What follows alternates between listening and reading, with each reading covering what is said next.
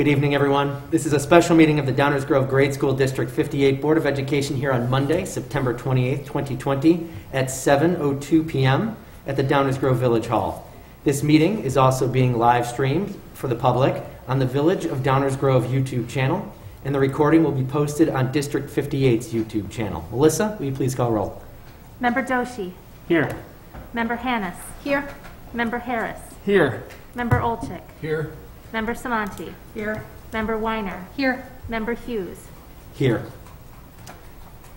District 58 recently lost a valued staff member in Amy Esposito, Secretary at Indian Trail. She passed away peacefully at home with her family at her side on Thursday, September 17, 2020, after a battle with breast cancer.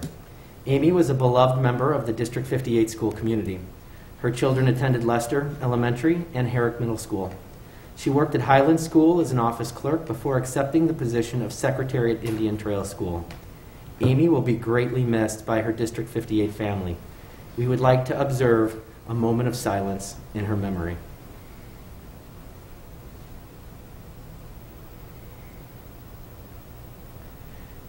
Thank you.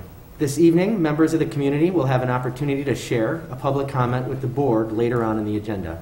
The board asks anyone wishing to comment to fill out a card and indicate the topic to be addressed. These can be placed in the basket on the table over to my right. Members of the public who are viewing remotely may provide a public comment by calling 630-743-4085 and recording their comment. Comments will be accepted until we reach the public comment portion of the agenda. We will play all comments submitted remotely in the order in which they were received. I have allotted 60 minutes for public comment, up to 3 minutes each. Should there be any time remaining, we will take any additional in-person questions. Let's start off today with the flag salute and the Pledge of Allegiance. I pledge allegiance to the flag of the United States of America and to the republic for which it stands, one nation, under God, indivisible, with liberty and justice for all.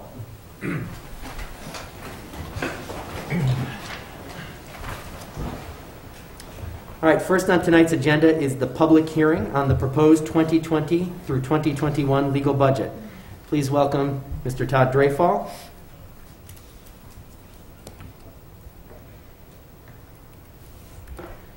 Good evening. I first want to thank the board for arranging and putting in a special meeting as we adjust our budget cycle a little bit different than we normally do. In the past, normally by now this would have been approved. Given our circumstances, we've delayed the initial presentation of the budget to the end of August and pushed it to the final week here in September. This is the final step in a process that essentially started last October.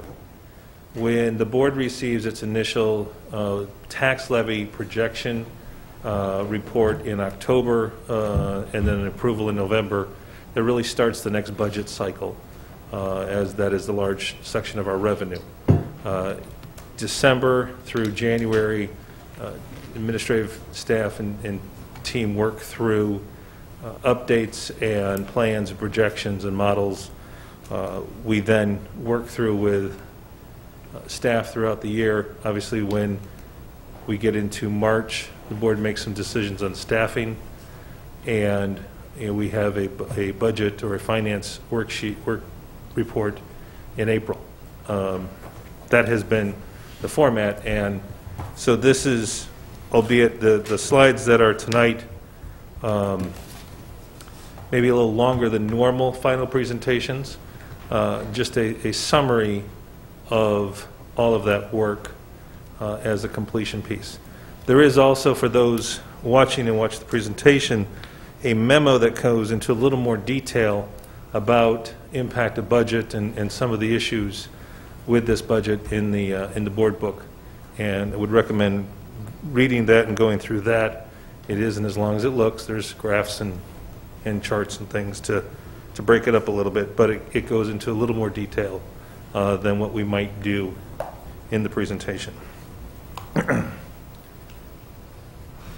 So as with any budget, we start with a mission and vision.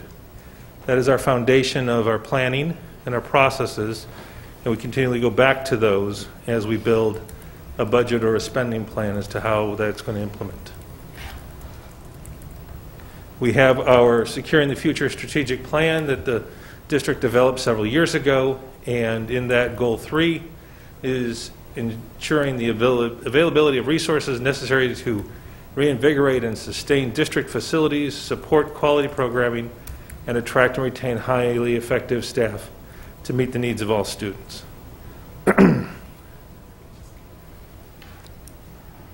This evening, the budget, and this is a continuation slide from last month, is to our goal for this budget, and even as we talk about going on after the fiscal year 21 and what we are planning and working through for the next couple of years, and namely looking into fiscal year 22, is navigating through the pandemic, providing consistent services for students and staff, and managing the deficit. This is the plan and the budget, as the board is aware. The district is in a deficit position for this year.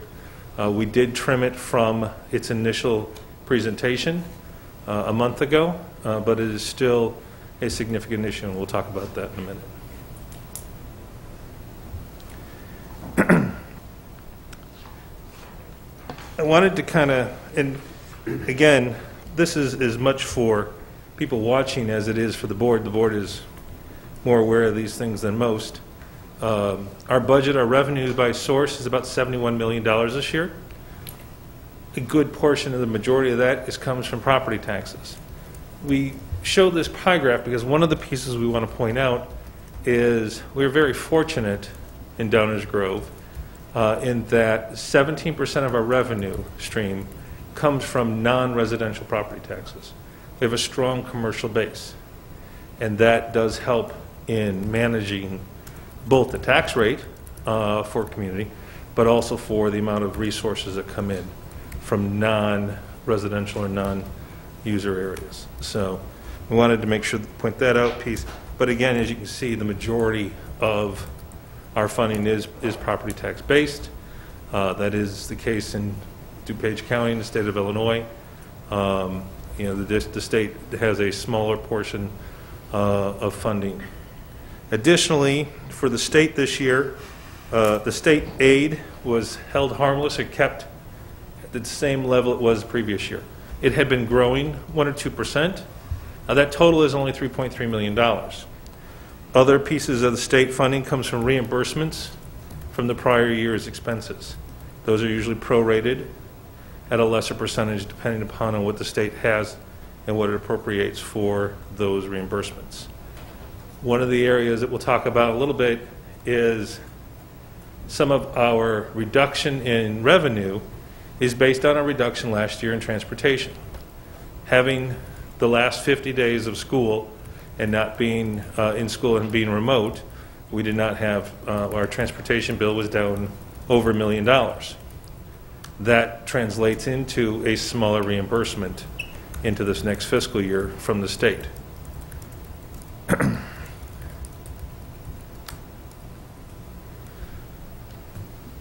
So even though it was $71 million, last year our budget was 73.6. Our actual receipts were 71.7. As you can see, we have a budget loss of about 3.6% or $2.6 million. The majority of that comes from local fees. One is the Oak Keep fee, the tuition structure for kindergarten that we have for that second half of the day. Other reductions in tuition, bus fees that aren't collected, student registration fees that are down, you know, that is a big piece. Transportation reimbursement is noted in there, and that's because of that expenditure as we talked about. Other areas that we have reductions that is important to us, and when you talk about a $71 million budget, you may go, well, that's not, you know, the interest income and the CPPRT total is $250,000 as a percentage, is a small piece of the budget. But $250,000 is still a lot of teachers, a lot of people. It's, you know, it's an area, and it's important because those are areas that are likely not going to become back right away over the next year or so. Interest income is that money that we can invest. We have a very small level of what we can invest in with the funds that we have on hand. We invest in very secure investments so that they come back. And with the federal interest rate down to almost zero, that translates into a very small investment return for the district.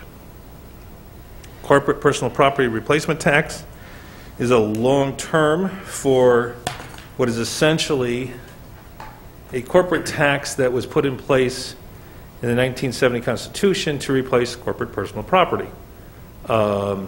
It's about $800,000, $900,000 a year that the district receives through the state.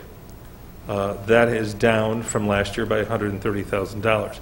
That is dependent upon a good economy and corporate taxes.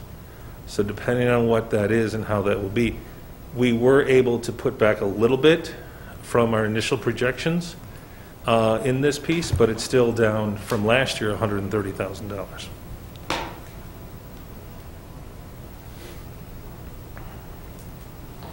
Expenditure report.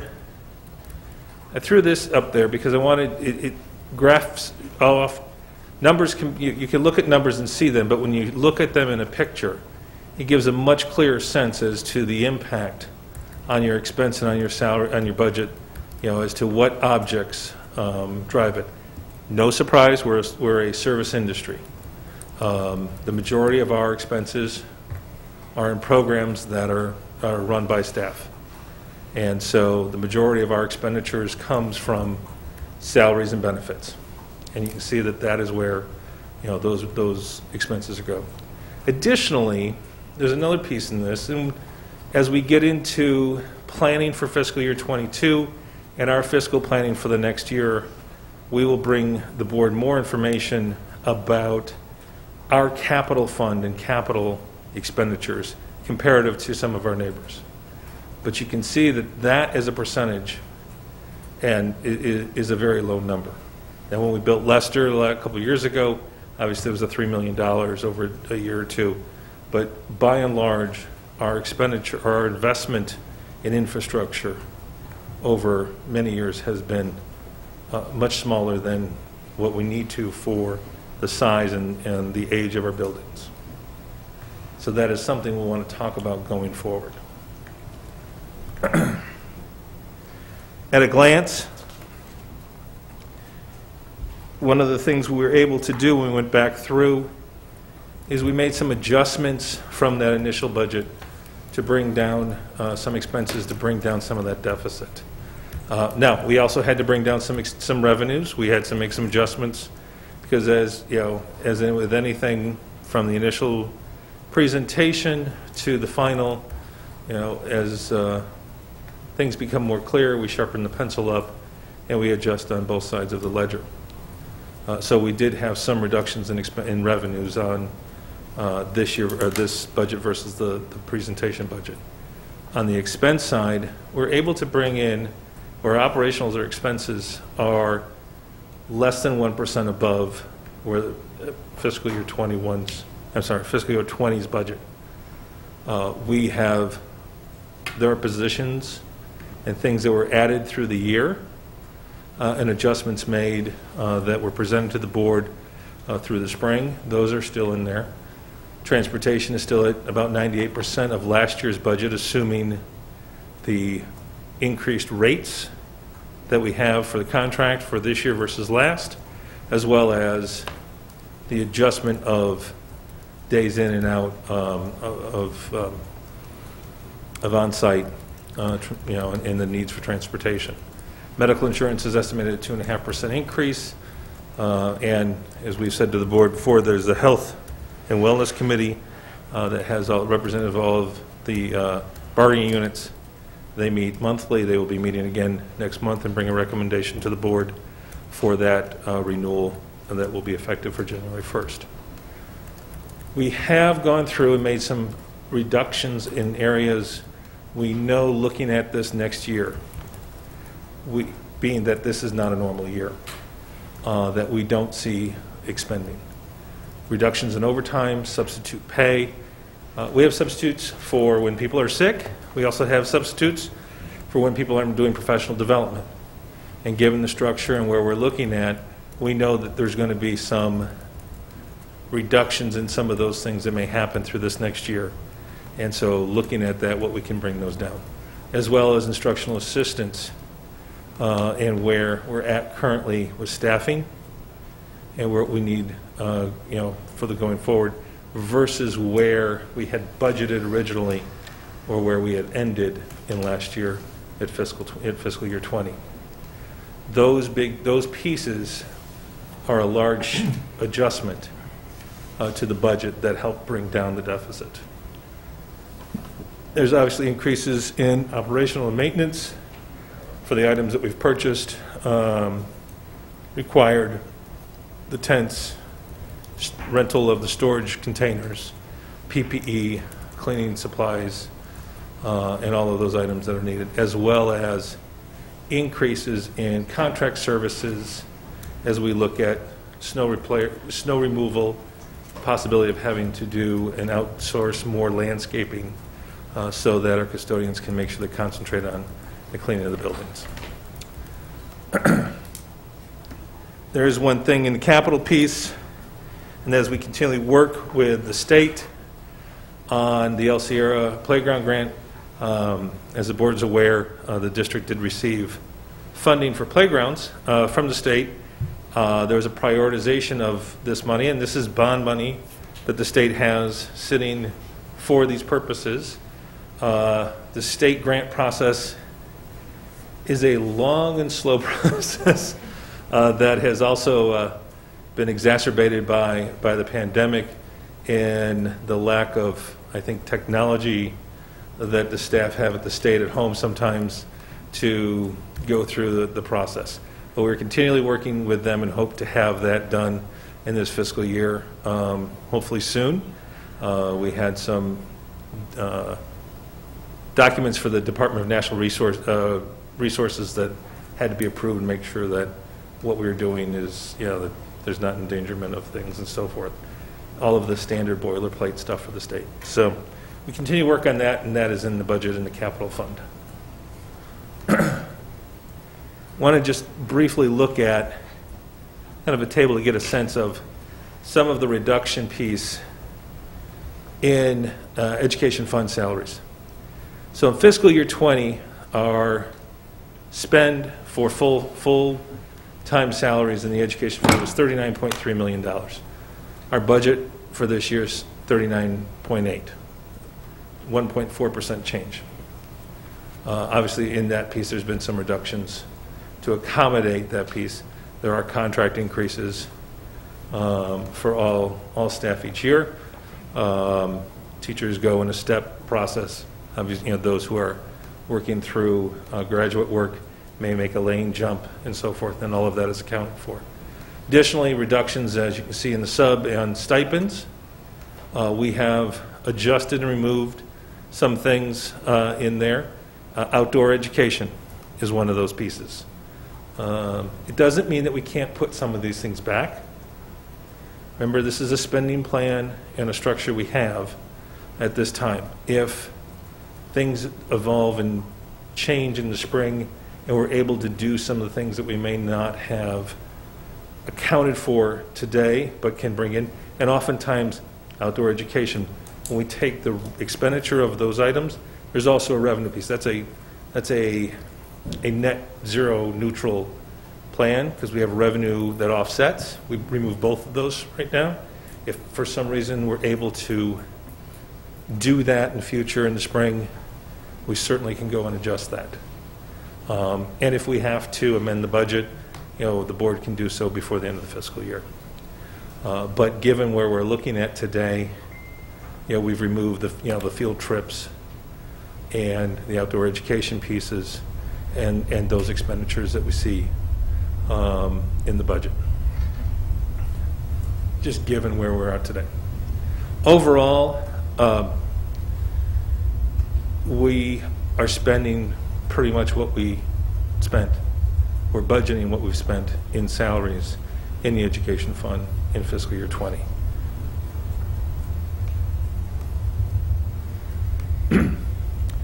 In the packet, in the back of the budget, you have the recap. This is our standard recap form that the board sees often with the budget process. You have the beginning balance of the budget, the revenues by source, by fund, and expenditures by object. And you can go pull those up in the board docs to look at it fully on your screens, so as not to squint. But at the end of the day, our deficit for operating funds for non-capital is about $1.66 million. Overall, when you add the capital in, understanding that there are some capital projects that cross fiscal years. For example, the playgrounds that we received revenue for the Lester playground and for the Puffer playground, those actually didn't finish until this fiscal year, but the revenue was in last fiscal year. So you'll see those, the expense will be out in this fiscal, but we already had those revenues and resources in. So that jumps it up to about 1.8.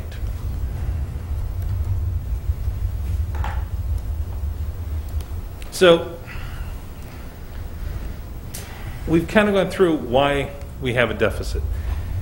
In essence, it's a largely revenue-driven piece, and we have made attempts and worked through to adjust expenditures as best we can.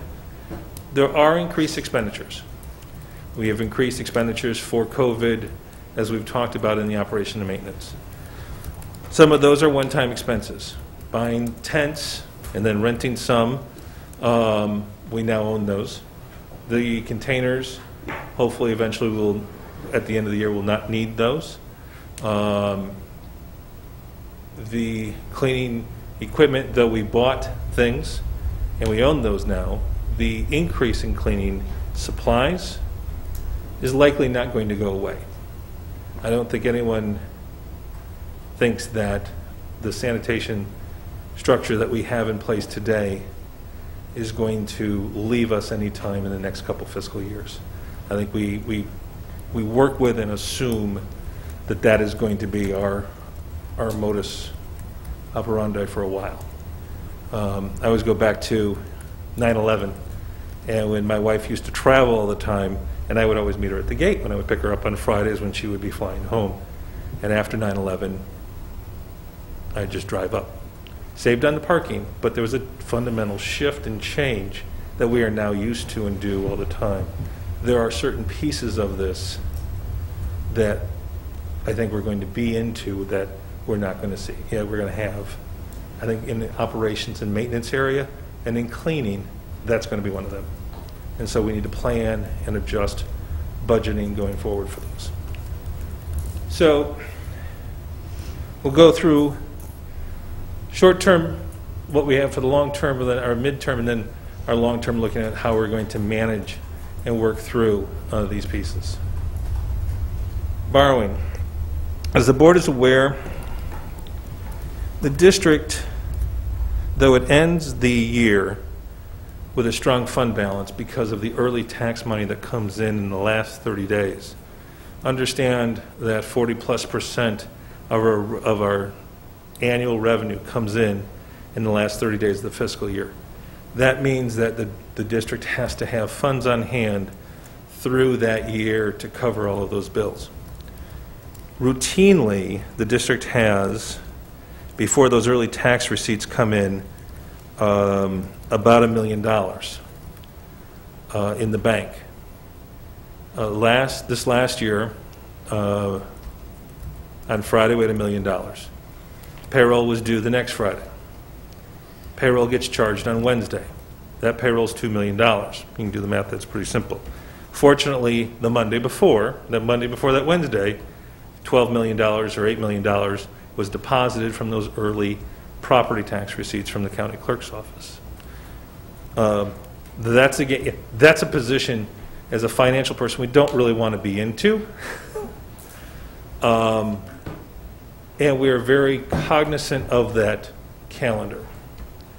If that calendar adjusts in any way, or we see that there's a potential, we need to have that $2+ million to cover that payroll. So that means we need to look at ways that we can do some short-term borrowing. There are several options. Traditionally, when districts, when units of government have to go into a short-term borrowing, they're able to do things called tax anticipation warrants. They borrow them, they issue the warrants, the board has to approve them. We receive the money, hold on to it, use it when we need to, and as soon as the taxes come in, we pay back that money. That is likely something we would have to do for a 30-day period. The interest rate is very low on that money right now. The legal bill will probably exceed the interest charges for that because you have to have a legal opinion. There's some work to it. We are looking at some other ways that we can do some things with the bank if we need to, depending on the district's directive and our plans and how we work for. Because one of the things we'll need to talk about is capital, and that is if we're looking at doing some work and issuing some debt to try to handle and manage some of our smaller capital projects next summer, that may be an opportunity to receipt that money early on and have that available for that purpose. Certainly, once the tax receipts come in, that money goes back into the working cash fund and then is used for that capital project. The other piece, the one positive, the district has a self-insurance medical reserve fund. It has in a better position than it's been in many years due to rate increases and certainly not having a lot of use right now as people avoid certain procedures and so forth. And so there is possible that that could have that money available if necessary for a week's time if the district would need some. And that would have a zero cost to it because it would be a transfer back and forth. Either way, those are options that we have. We continue to watch that. It's not something we have to make any decisions on today or even in the next month or so, but it is something that's available. This chart can look a little confusing, so I'm going to walk through it. We talked about the adjustments and the savings and what we did to reduce, to bring the deficit down. We cut, between you add all of those stipends, subpay, and positions, about $1.3 million out of what would have been fiscal year 20 level of programming and structure. We also have a reduction in transportation costs of about $500,000, or that would go forward into fiscal year 22. That's $1.8 million. So if we were to say in fiscal year 22, come back to fiscal year 20 as is. Not that we ever do that. We always are making adjustments, and there's always changes and things that are curriculum needs and so forth. But if we were to do that at that level, that's a $1.8 million increase to this year's budget. Add the deficit piece into that. Subtract whether it's not doing the OKEEP program or doing the OKEEP program and bringing the revenue that offsets. That's $1 million, so we subtract that off of those numbers.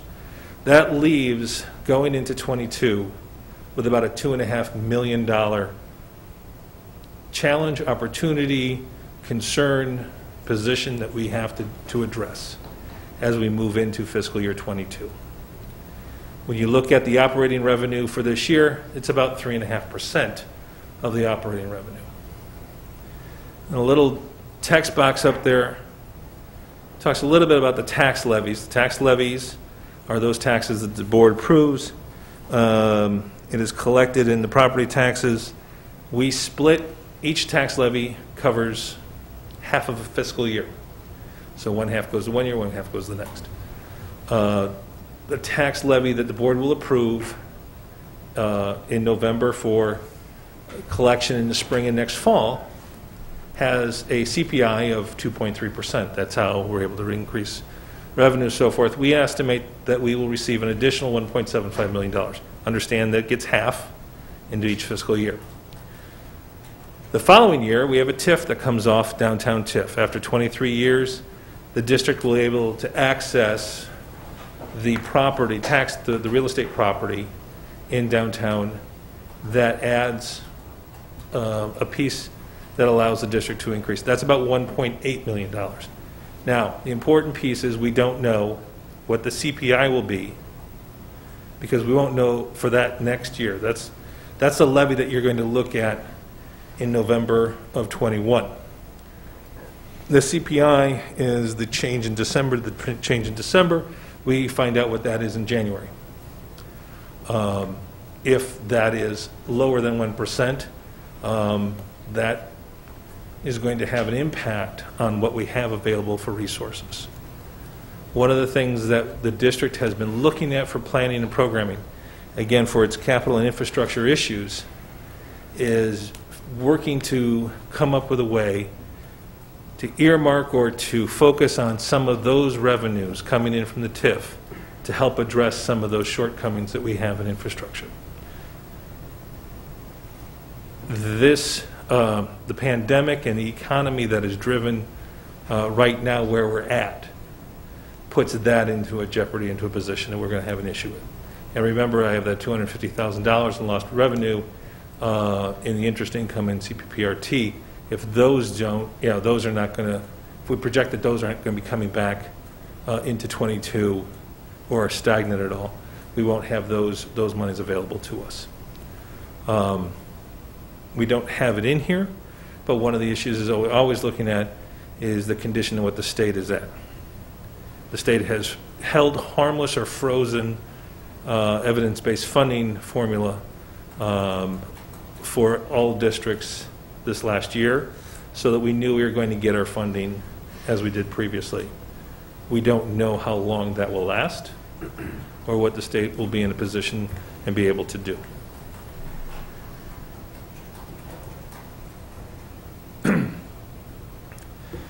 So how do we manage going forward? So one of the models, one of the things we were working on is going through a process and immediately starting, essentially we're starting the fiscal year 22 budget upon approval of the fiscal year 21, and coming back with our financial workshop in December with plans and designs. We'll talk about that in a minute as to what that framework is. But creating a structure that the board adopts in the spring of each year, a 3-year financial plan. Now the district does see, and the board sees it annually, a 5-year projection model. We use that, we have software that does that, and that's kind of how we function and look to see, because we certainly don't want to start a program that we can't long-term fund. That's why we use those tools and those models. But this is a little bit more of a formal process to that, where the board is going to, we lay out things that we already have developed, the curriculum, update plan, technology plan and cycle, staffing structure as we are for the next fiscal year. Put that into one document for the board to approve each year, every year, and that is what we base our budget on going forward. It's a more, as I said, a little more formal process. We work in the capital needs and address, and so you're addressing and talking about all of those issues in one document each year into the spring, and you do that early enough in the cycle so that the board has some ability to make some decisions that will impact the next fiscal year.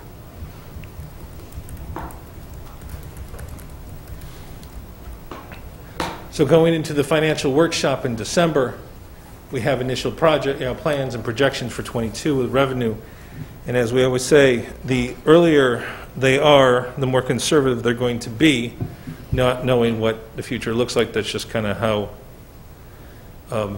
business managers keep their jobs, usually, is not being too out of the line on the revenue side. But that is also just good practice and best best thinking on that. We do initial planning for that. We do some curriculum update, calendaring, and a look at capital, and working through those options, and start looking at ways that we can, and areas that we can focus on, or at least throw out some ideas for the board to consider and the community to consider. And that December piece really starts that process in motion. From there, so looking at those, some of the recommendations moving forward, potential of a revenue, of a referendum. The district has talked about, but moving forward with what is the long term and how do we move off of the current structure with Longfellow and its two-system format of 2 buildings and central administration and support, and having an asset that has value outside of district ownership, and moving that off. Reconfiguration of facilities, looking at ways that maybe there's a way of looking at attendance boundaries and the structures of that. Reviewing capital and prioritizing capital needs and infrastructure. One of the things that operations maintenance are going to be bringing to the board in short order is the need for a new roof at Pierce Downer, and because it's failing, and we have some asphalt work, and is there some lighting projects that we can do that has some very quick return on investment, or some boilers that we're spending operational dollars every year maintaining and keeping up that are extraordinarily inefficient.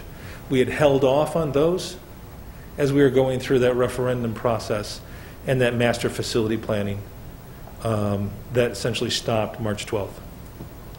And is, so that, the conversation of does that start again, or are we looking for some other options and how we may do some of those things to start moving those pieces forward. And obviously, as the board is aware, we have a financial advisory committee that makes recommendations, members of the community, and going through, and they have been engaged through this process, and we'll continually work with them about some cash management and positioning and fund balance pieces, because we certainly need to manage what we have available in resources on a daily basis so that we're not in the position of having $1 million and a $2 million payroll and trying to figure out how to make sure we cover that. But one of the pieces is, certainly this is not an administrative decision piece. This is where we engage the community into this process. And fortunately, all of the work that the district's done through the strategic plan, the master facility planning, and having that citizens task force that had already been in existence and working, and is up to date on, or is as up to date as February, but current on those issues and needs of the district, and bringing them back in and working with them as we go through that process and starting in December and making in some of those pieces. So January coming up with and then this is just kind of going through the cycle. January, putting together the 3-year tech and curriculum planning, reviews options by the Citizens Task Force. February, looking at staffing for 22. Again, continually, obviously updating revenue projections and what we have available and options, and then coming back in March, looking at approval for staffing for 22, balancing budget and projections in a model for 23 to 24.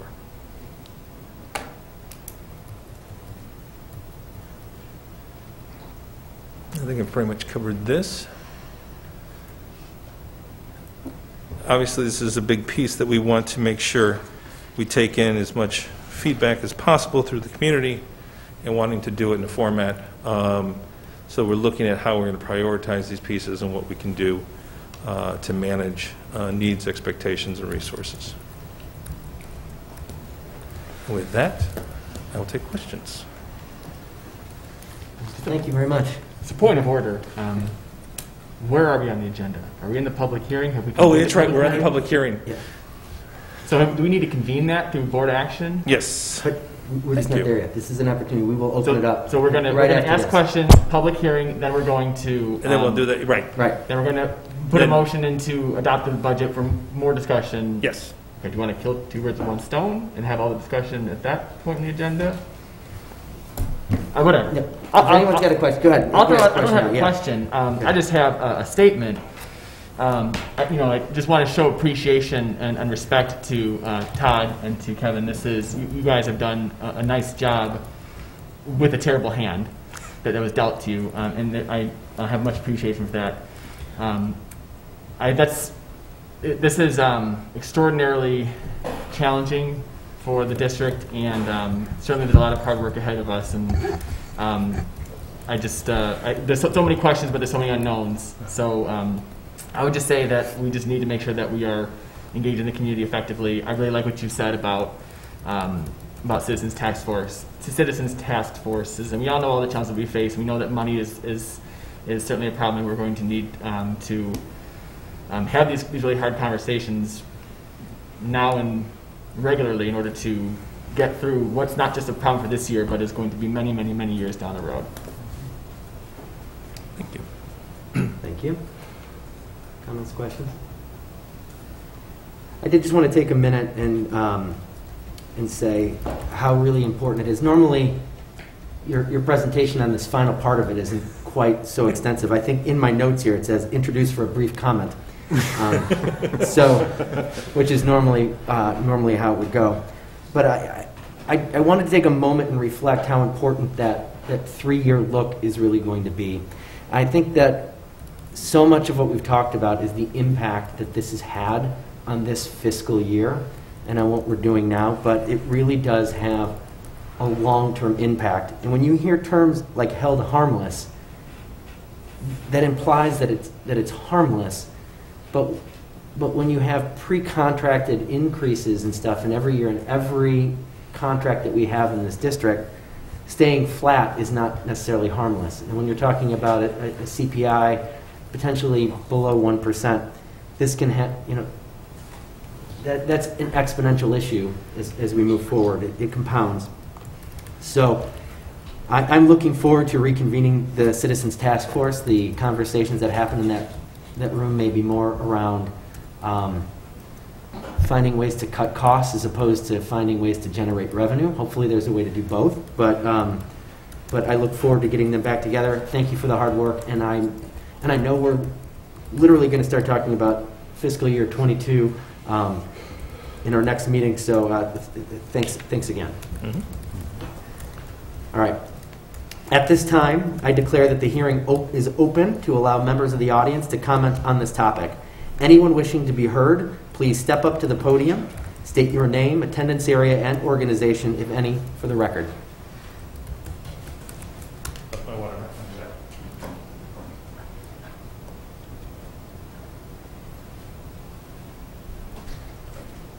Okay. How are we doing? Are we allowing anybody to phone in for public comment? Do we have, are any of the comments that came in, James, regarding budget? They're not. Okay, thank you. All right. Since there are no comments tonight, I now declare this hearing officially closed at 7:45 p.m.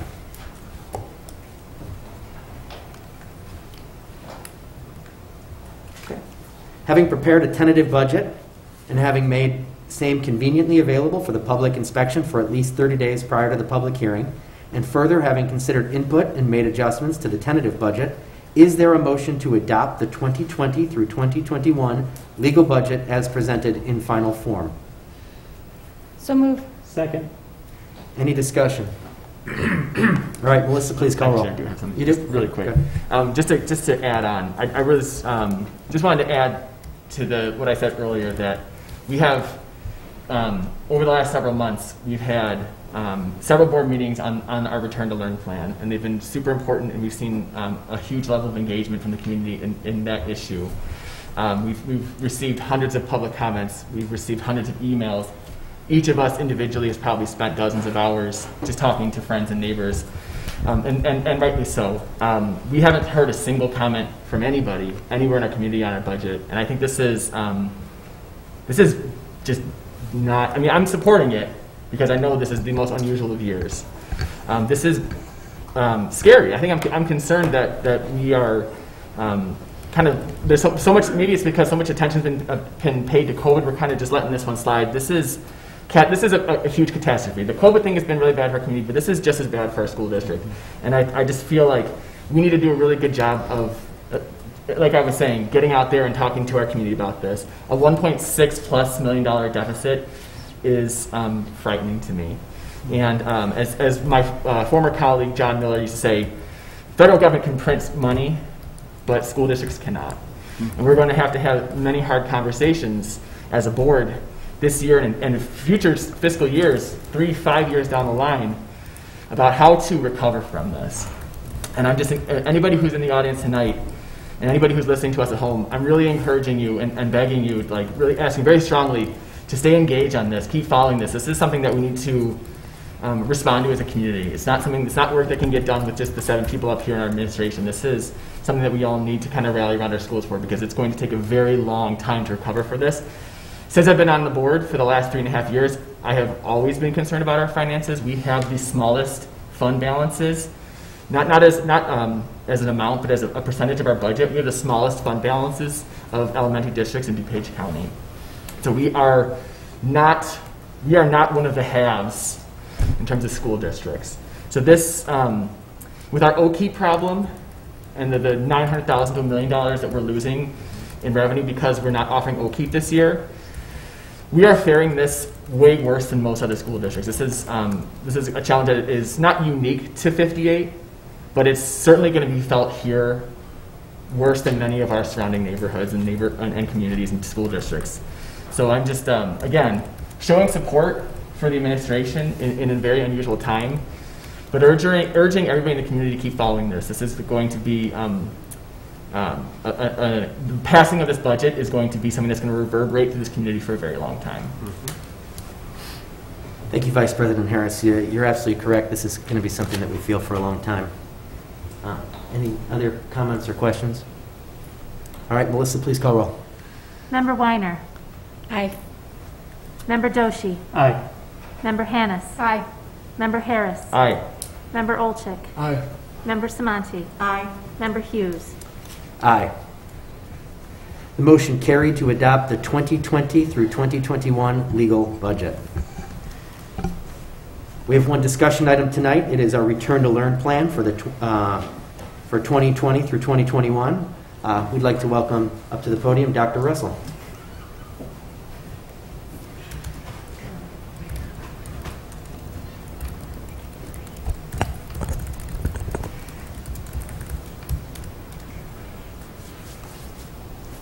Well, I'd like to thank the board for having another discussion on a Return to Learn plan. I also want to thank, we have many staff members in the audience, so thank you for not only being here this evening, but for your long hours. I also know we have several parents in the audience and listening in at home. You know, we talk about 2020, those 3 words, patience, grace, and flexibility. And one of the things that I'm extremely proud of is that patience, grace, and flexibility that we've all shown toward one another since July. And I would love to stand up here tonight and tell you that this is all over and things can get back to normal, but I can't do that this evening. But I do think we're taking some positive steps in our recommendation this evening. Know that what you're about to see on the slides, like many things with COVID and the reopening of schools, will make some people ecstatic. It will also make some people very angry. It will leave others with many questions. As an administration, we are committed to not only working with our staff, but our families and all stakeholders, especially our students, to make sure that we continue to prioritize their safety, their instruction, so we can get the best product that our students deserve. As you see the presentation tonight, I do want to remind the board how we went about this and how we prioritize this. First and foremost, when you're dealing with COVID-19, obviously health and safety is number 1. That is always the biggest priority. So the decisions and recommendations that we're going to talk about tonight really come from that lens. What are the experts telling us we can do, and what are the experts telling us we cannot do? The next thing we're going at this presentation in terms of priorities is trying to maximize in-person instruction. I think our district did a great job last spring. I think we are hitting it out of the park in terms of remote learning right now. But as your superintendent, this is certainly a subjective opinion, I don't think anything holds a candle to in-person instruction, especially when you're talking about young children. And so prioritizing in-person instruction is the second thing that we want to focus in on. The next thing that we want to focus in on is how do we minimize educational disruptions? And that is a challenge. It really is, because when you looked at our mission and vision in Todd's presentation, we talked about creating quality educational opportunities. And there are certainly things we can do as a district to just throw a camera in the back of the classroom and things like that that would certainly make things easier.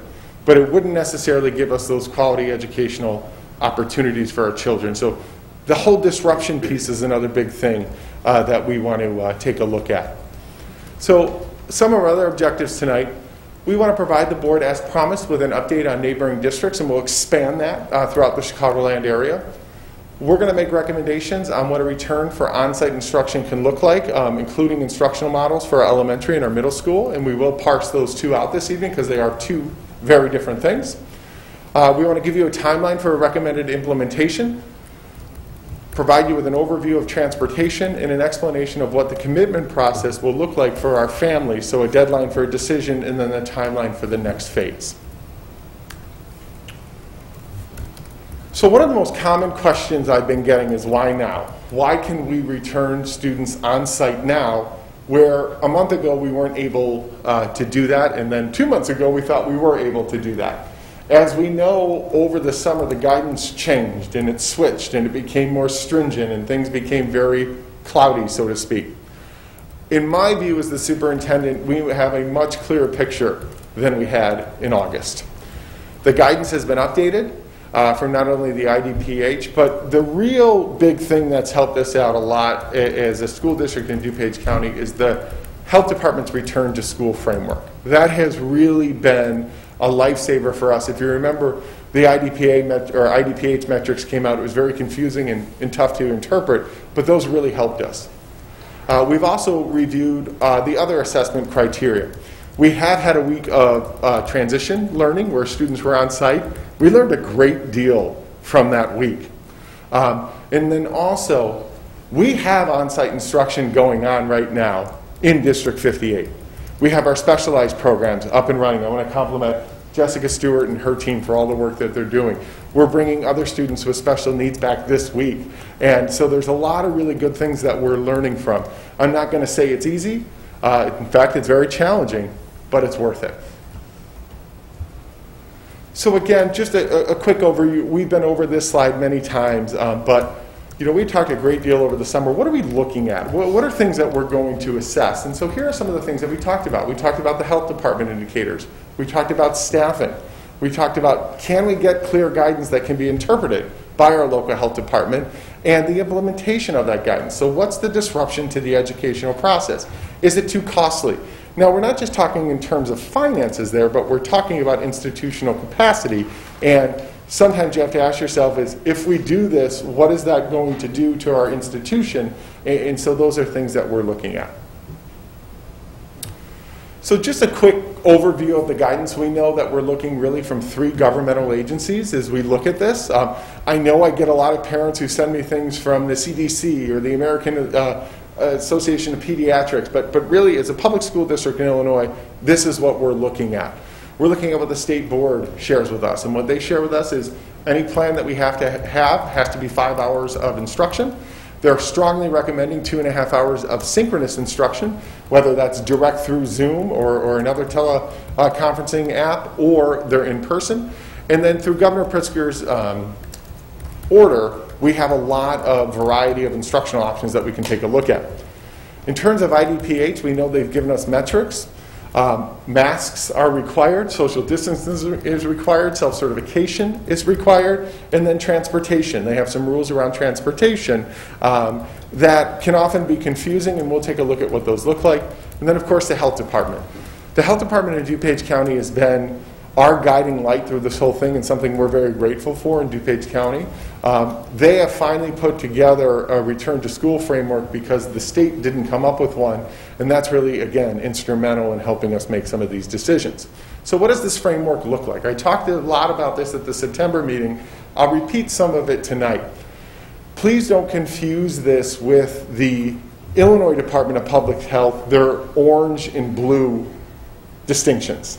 That's a completely different thing. So right now we know our county is an orange, Will County was an orange, now they're blue. That's different from what we're looking at.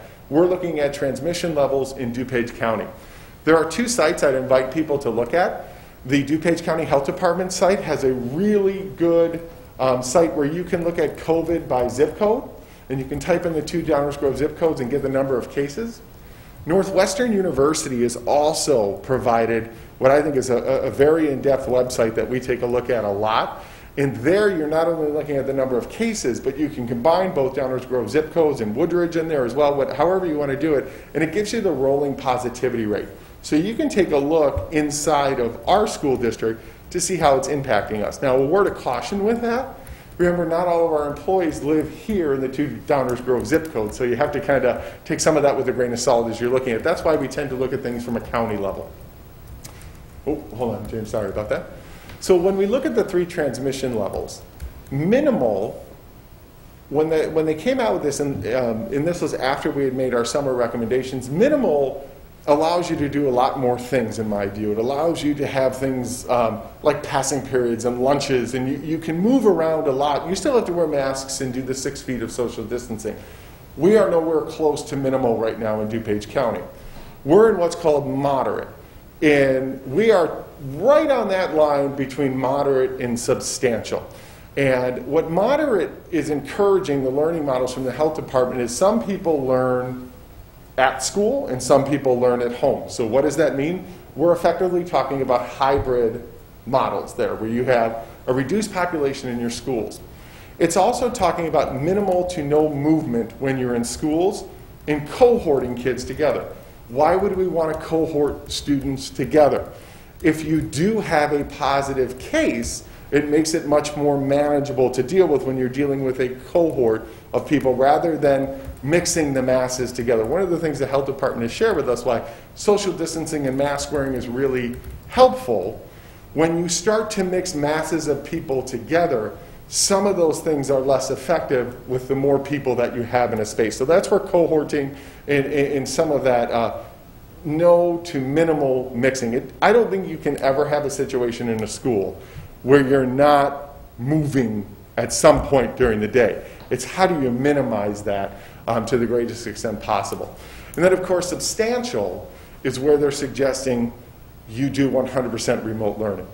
Now, this is one of many assessment criteria that we look at. So it's not the only thing that we look at, but it is the common lens that we can look at as a county, and all the other superintendents and school boards can take a look at in terms of how we move forward.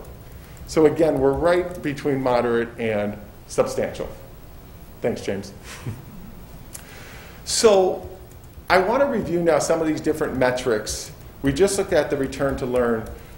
We shared what we've been dealing with in District 58, and this is in line with some of the other districts in what we're seeing. We've had 2 positive staff cases prior to the start of transition week. We've also had 1 positive student case after the transition day, so that student was not on site when we had that. So we're seeing very few positive cases in our school district, and I think that aligns with what you're seeing across other school districts, but there aren't 0, but it is a very small number. During the transition days, this is what we saw. Now, these were 4 school days, but we saw 16 staff absences. 12 of those were teachers or certified staff. 42 student absences, so 32 with symptoms, 10 with siblings that would have had to go home. So if you average that out over a 5-day week, you're looking at about 52.5 absences per week. Not super discrepant from what we would see. One of the other things that we know with the IDPEH guidelines is they have gotten a little less restrictive. So the best example I can share is like a headache. Before, if you had a headache, you had to be sent home. Well, if you suffer from migraines and that's a known condition, you don't necessarily have to be sent home anymore if it is a new headache. That's when you get sent home. Same thing with a runny nose. We have many students who are allergy sufferers who would constantly be getting sent home under the old guidelines. Well, now they may not have to, and their siblings could also stay. With what we experienced, though, what we did see was, and we're very thankful for our families, Most of those absences were reported outside of school. So kids did not come to school with symptoms. Some of them developed symptoms when they were at school. And then all of those symptomatic individuals all were negative or received an alternative diagnosis. And that's what I think most school districts are experiencing as we go through this. We took a look at attendance. Now again, this isn't necessarily an apples to apples comparison because you're dealing with two different learning environments. So when we're looking at September of 19, you had students actually physically at school. In September of 20, you have students at home. And what I mean by that is the rules for home, especially during a pandemic, are not as stringent as the rules when kids are in person. So for instance, we are being extremely flexible by design because we know some families, their situation may be a little bit different. So if a family can't get on with their kiddo until 11 a.m., we're not necessarily marking that child absent. Now, if we were back in regular school, that child would be absent. So I do want to just take some of these attendance numbers with a grain of salt, but certainly you see less absenteeism with remote learning this fall than you did with actual learning last fall. But if you look at these percentages, there are none that really drop out as really significant here. Although some of this data is very interesting, and I thank Dr. Eichmiller for putting this together, because as we look at the average for all students and then some of our at-risk students, you'll see those percentages are higher than the average during remote learning. So certainly something that we want to continue to dive into, and I know members of this board have talked a great deal about that as we've gone through. So again, just to reiterate the Return to Learn or school framework, the health department put this together to assist school districts. We were really asking for that. It does provide a lot more clarity, but in my view and our team's view, when we look at this and really talking with the health department, it doesn't allow us to design models right now that would fit with minimal or normal times. Because we're in that moderate level, that's why we're looking at hybrid type of models in our recommendation. Actually, before we move on from that, Kevin, can you just maybe, for those folks that are watching online, talk a little bit more about why exactly what was proposed over the summer is unacceptable? I think everyone understands, we can't go to pre-COVID, but why exactly isn't what was proposed in the summer acceptable with the new guidance? So, and I appreciate that, because when we proposed that over the summer, this return to school framework didn't exist. And also when we proposed that over the summer, conditions were much different here in DuPage County. They were much more favorable for more of a minimal transmission than they are right now. And so what we proposed over the summer was basically at the elementary level having all kids report to the school at once. And in that type of a system, you've got a very tight school, right? In fact, some schools really didn't even have too much extra space. And so one of the challenges now with that is when you have multiple kids with symptoms, you're going to run out of extra rooms to send them to very quickly in terms of the guidance. That proposal that we also had over the summer did require a lot of movement throughout the building. And again, when we're talking with the health department, they're really asking us to lower the number of individuals in the building at once. And so that's where a hybrid model really helps with that, because it reduces it to 50%. Now, I think one of the things we hear all the time is I will have people call my office or send me an email and say, well, this district's doing it. Why can't you do it? And again, I'm not privy to all of the decision making that takes place in different districts. I will tell you, many of the examples that people share with me are outside of DuPage County. And so there's part of your answer right there, right? They're getting maybe different advice from their health department. So I often hear like LaGrange 102 or Western Springs. One of the other ones that we'll talk about in a little bit is Center Cass, which is right next to us, and they're doing it. Again, much different district than we are, and part of it was they started under the old guidance before the new guidance came in, and so they were up and running a little bit. So it's not as easy as one thinks to just apply that, and ignore that guidance. And so because we have a new framework, what we proposed over the summer, in my view, doesn't necessarily fit well with a moderate transmission level. Thanks, Kevin. Thank you. So, well, here we are. So we're actively collaborating with many districts for a successful return. I don't want anybody to think that we are just in this alone. We're not. Every Friday, every Monday, I get on conference calls with the superintendents across DuPage County. The health department is on each one of those calls. Every Thursday, I'm on a call with all of our District 99 feeder districts. So we're looking at all the high schools in the area. We're looking at the elementary. We're looking at the unit districts, all of the feeders. Also, as part of the research for this recommendation, I got in touch with those districts that are in session and have been, to talk to them about what have you learned, what's gone well, what hasn't gone well. And it was really eye-opening on many levels what we were able to uncover from talking to districts that are in person. Now, is this list exhaustive of all of the districts? No, it's not. What I tried to do was look at districts that were close to us or districts that were similar in size to us to see kind of how they're operating, because smaller districts are a little bit more nimble than a bigger district like we are, and it's a little easier to do things in sometimes a smaller district than it is a bigger district. So if we can go to the next slide. So what are we seeing from those other districts? Well, across DuPage, what I am seeing is most school districts are now talking about a return by mid-October. That's what most of the districts are talking about. I'm not hearing any district right now saying we're going back to what it was, pre-COVID. Could there be some out there? Sure. But what I'm hearing is most are looking at the guidance and following a similar path to us. While it's very difficult to plan for anything, in our district, elementary and middle, it is very challenging for the high school districts. And the reason it's very challenging for high school districts, when you're trying to run a high school with no movement or little to no movement, that is extremely challenging. And so I often get questions about, why is 99 plan maybe so complex? It's because of what they have to deal with in terms of the guidance. It's very challenging for middle school, but just not on that same level. So what are we seeing from our neighbors? Now, I always want to throw a caveat out here because things change. Many of them are having board meetings tonight, and so please know these are just conversations we're having. You never know how the end result may be. What we're looking at 99 is considering a hybrid alternating day model that would start about mid-October. District 68, which is Woodridge, is considering an AB alternating day model, again with a mid-October start.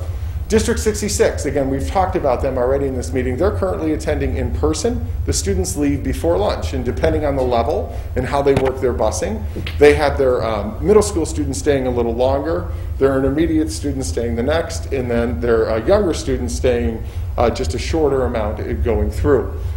District 61, which is Darien, they're considering a half-day alternating model, and District 60 is also doing the same. That's Marker. Now, District 60 is planning on starting a little sooner by October 5th. So again, why did I pick these districts to focus in on? I wanted to look at Center Cass because of proximity. They're right next to us. They border us, and so it's nice, and I have a great relationship with Andrew, their superintendent. I wanted to look at Yorkville because when you take their high school out, they're a very similar district to us. So they've got 6,000 students. That's what that SS stands for there. But when you take out their high school, they're very similar. Wheaton is another school district. While they're much larger than us as a school district, still a very similar community. And then also North Shore 112. Why did I want to look at North Shore 112? Believe it or not, that's a very similar district to ours, but they're running a model hybrid, half the elementary kids go in the morning, half go in the afternoon, which was something that we looked at a great deal, and so I wanted to know how it was going for those particular districts. So here's what we found out. Just like our district, they had very, very small numbers of confirmed positive cases for students and staff. I think North Shore 112 had 1 student and no staff. Some of the other ones were maybe 3, 4, 5. So you're not looking at a huge number of positive cases. And please know, I'm not dismissing positive cases. Those are all very serious, and they can be very, very severe. So I think as we discuss numbers, I always want to just take a step back with our community and make sure that everyone understands that we're not diminishing a positive case. A positive case is a very serious thing, and it can be life-threatening. What we are seeing from districts, students and staff have been excluded for symptoms or close contacts. Very few close contacts at schools, because when you look at the social distancing requirements that schools have to follow, we're not seeing a lot of those close contacts at schools. We're also not seeing a lot of the positive cases at schools. So for instance, one superintendent I talked to, most of their positive cases were linked to a soccer club, or most of the positive, close contacts are often the result of maybe a sleepover or something that happened outside of school. We are seeing that when people are symptomatic or they're a close contact, most get tested quickly, or they get an alternative diagnosis and are back within days. What we're seeing from all of the districts, and please know this is not me asking people to feel bad for administrators, but it's a great deal of administrative work, and that's just not on the administrators, it's the people in the offices, it's Jane's department and personnel. The amount of paperwork and the contact that you have to do, it is a lot of work to be back in person. Again, I truly believe it's worth it, but it is a great deal of work. And so what happens is a lot of times things have to get put to the side because you're dealing with the emergency right in front of you. And I think we saw that at this meeting. You know, normally this time of year the budget would be the only thing that we're discussing, and that's even taking second place to a lot of these COVID-19 things. And then also guidelines may vary by county. You'll see that, in my view, DuPage is a very, very conservative county, and they're getting even more conservative as of late as our numbers ticked into the IDPH warning level and as we get closer to that substantial transmission. So our county is really going to be stringent in terms of making sure that we have 6 feet of social distancing, making sure that we're being very deliberate in following the guidelines. That's nothing against some of the other counties, but I can tell you from speaking with superintendents outside, DuPage has a reputation for being extremely conservative. What else have we learned? Well, we've learned that every district does things a little bit differently. I don't think that should be a surprise to anyone up here. But it is very tough to make an apples-to-apples comparison. Wheaton's a good example. I often get, well, why can't you do everything that Wheaton's doing? Well, in order to make their model work, Wheaton took a lot of staff from the high school and middle school because they were remote and deployed them into the elementary school. That's a great thing, right? Where you can be using security guards and helping them with temperature checks and things like that. We obviously don't have security guards in our school district. Very few districts are deploying bus monitors. We talked a great deal about bus monitors and how nice it would be to add that on. That is one of those things as we look a little deeper into our planning that is going to be very, very tough to deliver. In fact, you're going to see that coming off of the recommendation. Not that we don't think it's important. It's just we can't deploy 40 staff members on buses given everything that we need to do when kids come to school with temperature checks and screenings and all of that. The other problem if we had bus monitors is if there were a situation the building principal would have to go out to the bus stop. Well, walking around during our transition days, you would see just how active our building principals, I know we have our 2 middle school principals here this evening. I mean, they're running back and forth, door to door, problem solving. The thought of taking them out of that particular situation, we just can't, we'll be spread too thin. Temperature checks is an interesting one. And I'm not suggesting we don't do temperature checks as a school district. What the requirement says is that you have to either do a self-certification process daily or wellness screenings and temperature checks. A lot of districts are simply just doing the self-certification and not going that extra step with temperature checks. We're still very much committed to that. We want to make that work. I think it's another good layer. There are some concerns from our staff in terms of the thermometers and once it starts to get cold out, whether or not those will acclimate to the outside temperature. But again, we'll keep working through that with our safety team. Any model, remote or in person, and this is across the board, is causing a great deal of stress and is impacting morale on staff and families. When I go around to our buildings, when I talk to our staff, when I hear other superintendents talking about what's taking place in their district, this pandemic has really, really hit educators hard. And it's hit many other sectors hard as well. So please know we're not the only ones dealing with this, but we do have morale issues, not only in our district, but in really every school district that you'll encounter. When we're asking people to completely change what they do and their workload and all of these things, that is going to have an impact. It's also a huge stressor for families. No matter what model we have, it's a stressor for families to determine whether or not they want to send their children to school because of the risks and whether or not they feel safe. I can tell you as a parent, many of you, I've got remote learners at home. It's stressful. It's hard. And the issue is it affects all of us so differently. And so it's very hard to get a united plan together where everybody goes, yep, that's the one, because it just impacts us so very differently. Oftentimes I talk to frustrated people and I'll say, okay, what are your suggestions? What would you do? And you get a blank look and they go, I don't know, it's just not this, right? And so you see a lot of that, and I get it, I really do.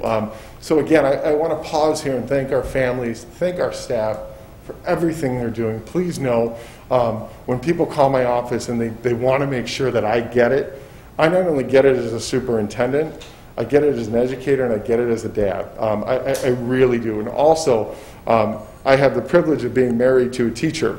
And so I get that critical lens every night when I go home about any planning process. So trust me, I really do get it.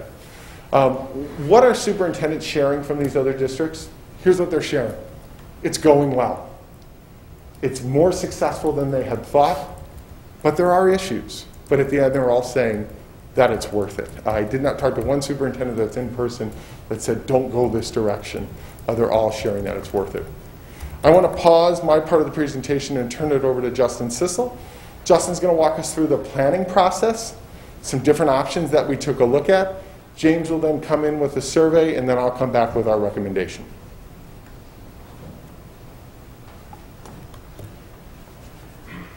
So to talk about the planning process, in many ways, the planning process has been ongoing since around March 9th. But what we're focusing on this evening is really since that mid-August board meeting when we made the shift to fully remote learning, we have also, since the next morning, been talking about the ways we could begin to think about coming back on site. And as all of the guidance and all of the things that Kevin has referenced have become more clear, we've developed some criteria and considerations as we were presenting a recommendation for this evening. So looking at our lived experiences and what the guidance is telling us, we know that we continue to prioritize in-person instruction. That's been a clear message that we have delivered for quite some time. We also recognize that, as Kevin mentioned, there's a real possibility that we could move from different stages of transmission and be required to move from a hybrid model, into a fully remote model at some point. And the look at fluidity is very important at this point because we recognize that our current instructional model doesn't translate directly into any kind of a hybrid model. And so what we'd like to do is come up with something that can do exactly that, so that if we do need to make that change at some point in a different direction, it won't cause another massive systemic adjustment. We know that we need to find ways to maintain a robust and rigorous education for our families and students who will choose a fully remote option, which is still part of any plan. We also know that the consistency of scheduling from day to day and week to week is a huge priority for our families. In fact, some of the feedback we've received from early surveys has been, I'm really less concerned with what the plan is than I am with the consistency of it and knowing that I can make plans going forward. We know that any of these models will include remote or off-site instruction, and so we need to ensure that that remains high quality. We also know that the time for teacher collaboration and professional learning is as important now as it ever has been. I've stood before this board many times and talked about the importance of professional learning for our staff as we consider asking our teachers to embark upon a third instructional model in really 3.5 months of teaching, all told, with you taking out the summer. We need that time to ensure we can do this well. And obviously, safety, health, and well-being is always part of our decision-making. As we look to create a system that accomplishes those things, we also have to recognize the impact of that upcoming change, the safety and the need to responsibly adhere to the guidance that Kevin's been talking about for a while, and again, what we believe is best instructionally and socially emotionally for the students in District 58. Throughout this process, and on the screen right now is a quote from the July 30th meeting, we've repeated the concept that for better or for worse, instruction during a pandemic is never going to allow us to do all of the things we can do without those restrictions. And so if we are going to responsibly adhere to and implement all of the guidance that we are being given, there are limitations then that are placed on our instructional capacities. And so our job is to look at all of that and make decisions that reflect our priorities and that we believe are the best that we can do given the very real constraints of the environments. The example of cohorting students, the examples of minimizing movement and mixing, the length of time we can spend during a day based on masks and things like that. These all lead to less than ideal situations across the board, and yet we work to, as Kevin said, move toward that in-person experience that we do believe will be valuable. When we talk about minimizing the transition, we also need to be clear that, yes, we are working to minimize the impact of the transition, but as we've said at previous meetings, there absolutely will be a transition and there will be an impact. There are students in preschool through 8th grade who will see teacher changes as a result of the recommendation that we would make later this evening. And that is not an insignificant impact. We absolutely value all of the relationships that have been built and all of the things that have been happening over the first several weeks of instruction. We also know and trust that our teachers can recreate and rebuild classroom communities as they shift. We have examples of classes that have done that in our system every year and found success with building relationships as time goes on. We've worked instructionally to ensure that when that transition happens, students won't be at different places in their learning, regardless of where they are in the district, so we know that we can minimize the impact instructionally and academically. We know that for students and for staff, quite honestly, we will need to work through the social emotional challenges that come with a mid-year transition, but I believe that we can do it. It's also one of those points where the fluidity comes back to be important, because I think that we need to recognize the size of this change is one that we would hope not to go through again in an academic year. We're a system of 5,000 students and 600 staff. We're not designed to make real quick changes during a school year, but we can get through it with thoughtful planning and purposeful collaboration. As we looked at the models to consider at this time, we did some early narrowing based upon the guidance, based upon our experiences, based upon all of the things that we've learned. And so, as Member Olchek inquired, that modified on-site plan from August, we did consider it, but based upon those experiences, the ways we'll need to use space differently, just in reflecting on the way our transition days occurred and what's happening with on-site instruction now, we pretty quickly realized this model wasn't going to be viable. And so at the elementary level, we looked at two specific models. One idea or one concept is that around half of the students, a smaller number than previously determined, would attend on-site every other day for a certain period of time. The second model we looked at was that half of the students would attend on-site in the morning and half of the students would attend on-site in the afternoon each day. So there would be a slightly smaller window of on-site instruction, but it would allow for daily on-site instruction for K through 6. At the middle school level, we have previously established that our space constraints really don't allow us to adhere to the guidance and bring all students on at once. So we looked at two different hybrid models. One would be half of the students attending every other day at the same period of time, and the other would be half of the students attending every other day, again in sort of an AM-PM model. Again, that model in this case would, for the middle school, would make a smaller total amount of time that students would have been on site over the course of a week. I'll talk about how we gained some feedback on these models in the next slides. I'm not going to walk through every pro and con at this moment in the interest of moving forward with the recommendation. But as we move to the next slide, we've had several formal meetings and informal conversations. The list of meetings there was published at the last board meeting on September 14th.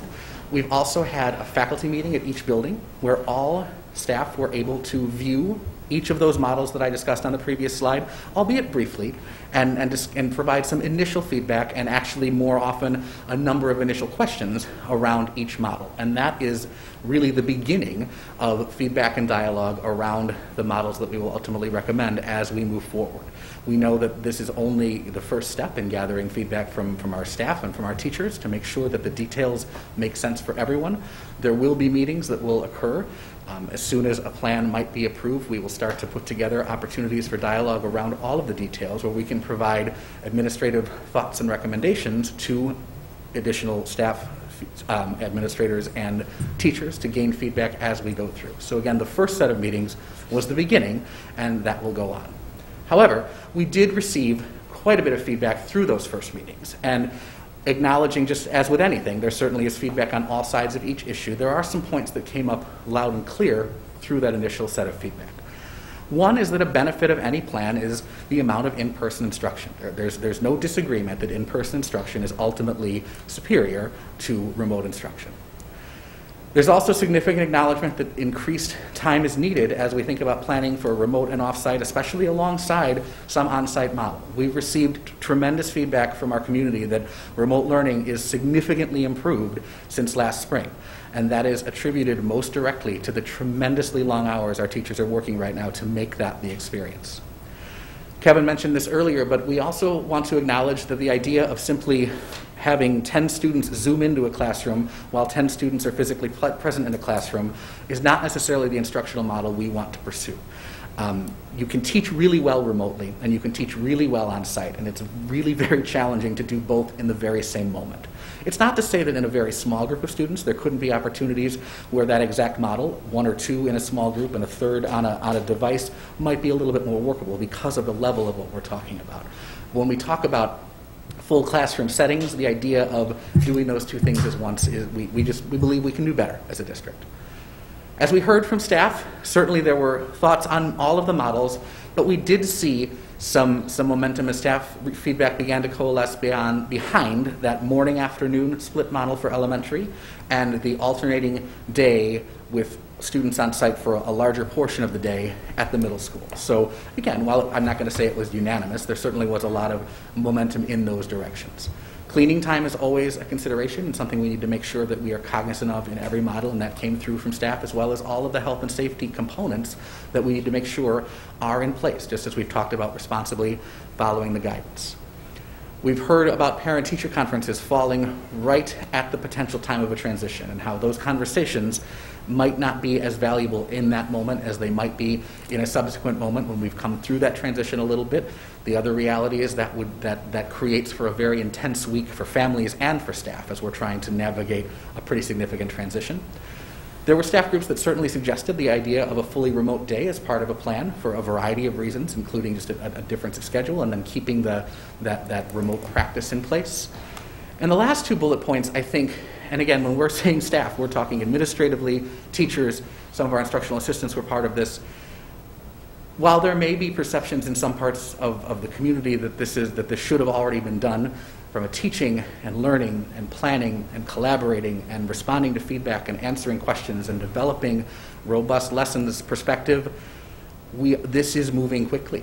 And the reality is that many of our teachers are feeling right about now that they're getting into a groove with remote learning and with their classes. And we are asking them to make another change. And I believe that change is well-intentioned, and I think that it is best for our students, and I think we can, as I said earlier, as a system, we can move through it. But we also have to recognize what we're asking of administrators, what we're asking of staff in the time frame that we're doing it. Our administrators know the responsiveness that our community expects. Our teachers know the level of instruction that our community expects, and they all hold themselves to those same high standards. And so in order for them to feel that they are doing this job to the best of their ability, there's a lot of planning and a lot of processing and a lot of things that do need to take place as we move into this very significant transition. And so as we recognize all of those things, it is important for us to acknowledge the impact of this change on staff as well as on students and families, and just ensure that we are providing the time and the space for those supportive structures to be there as we move into the transition. James is going to come up now and share some data.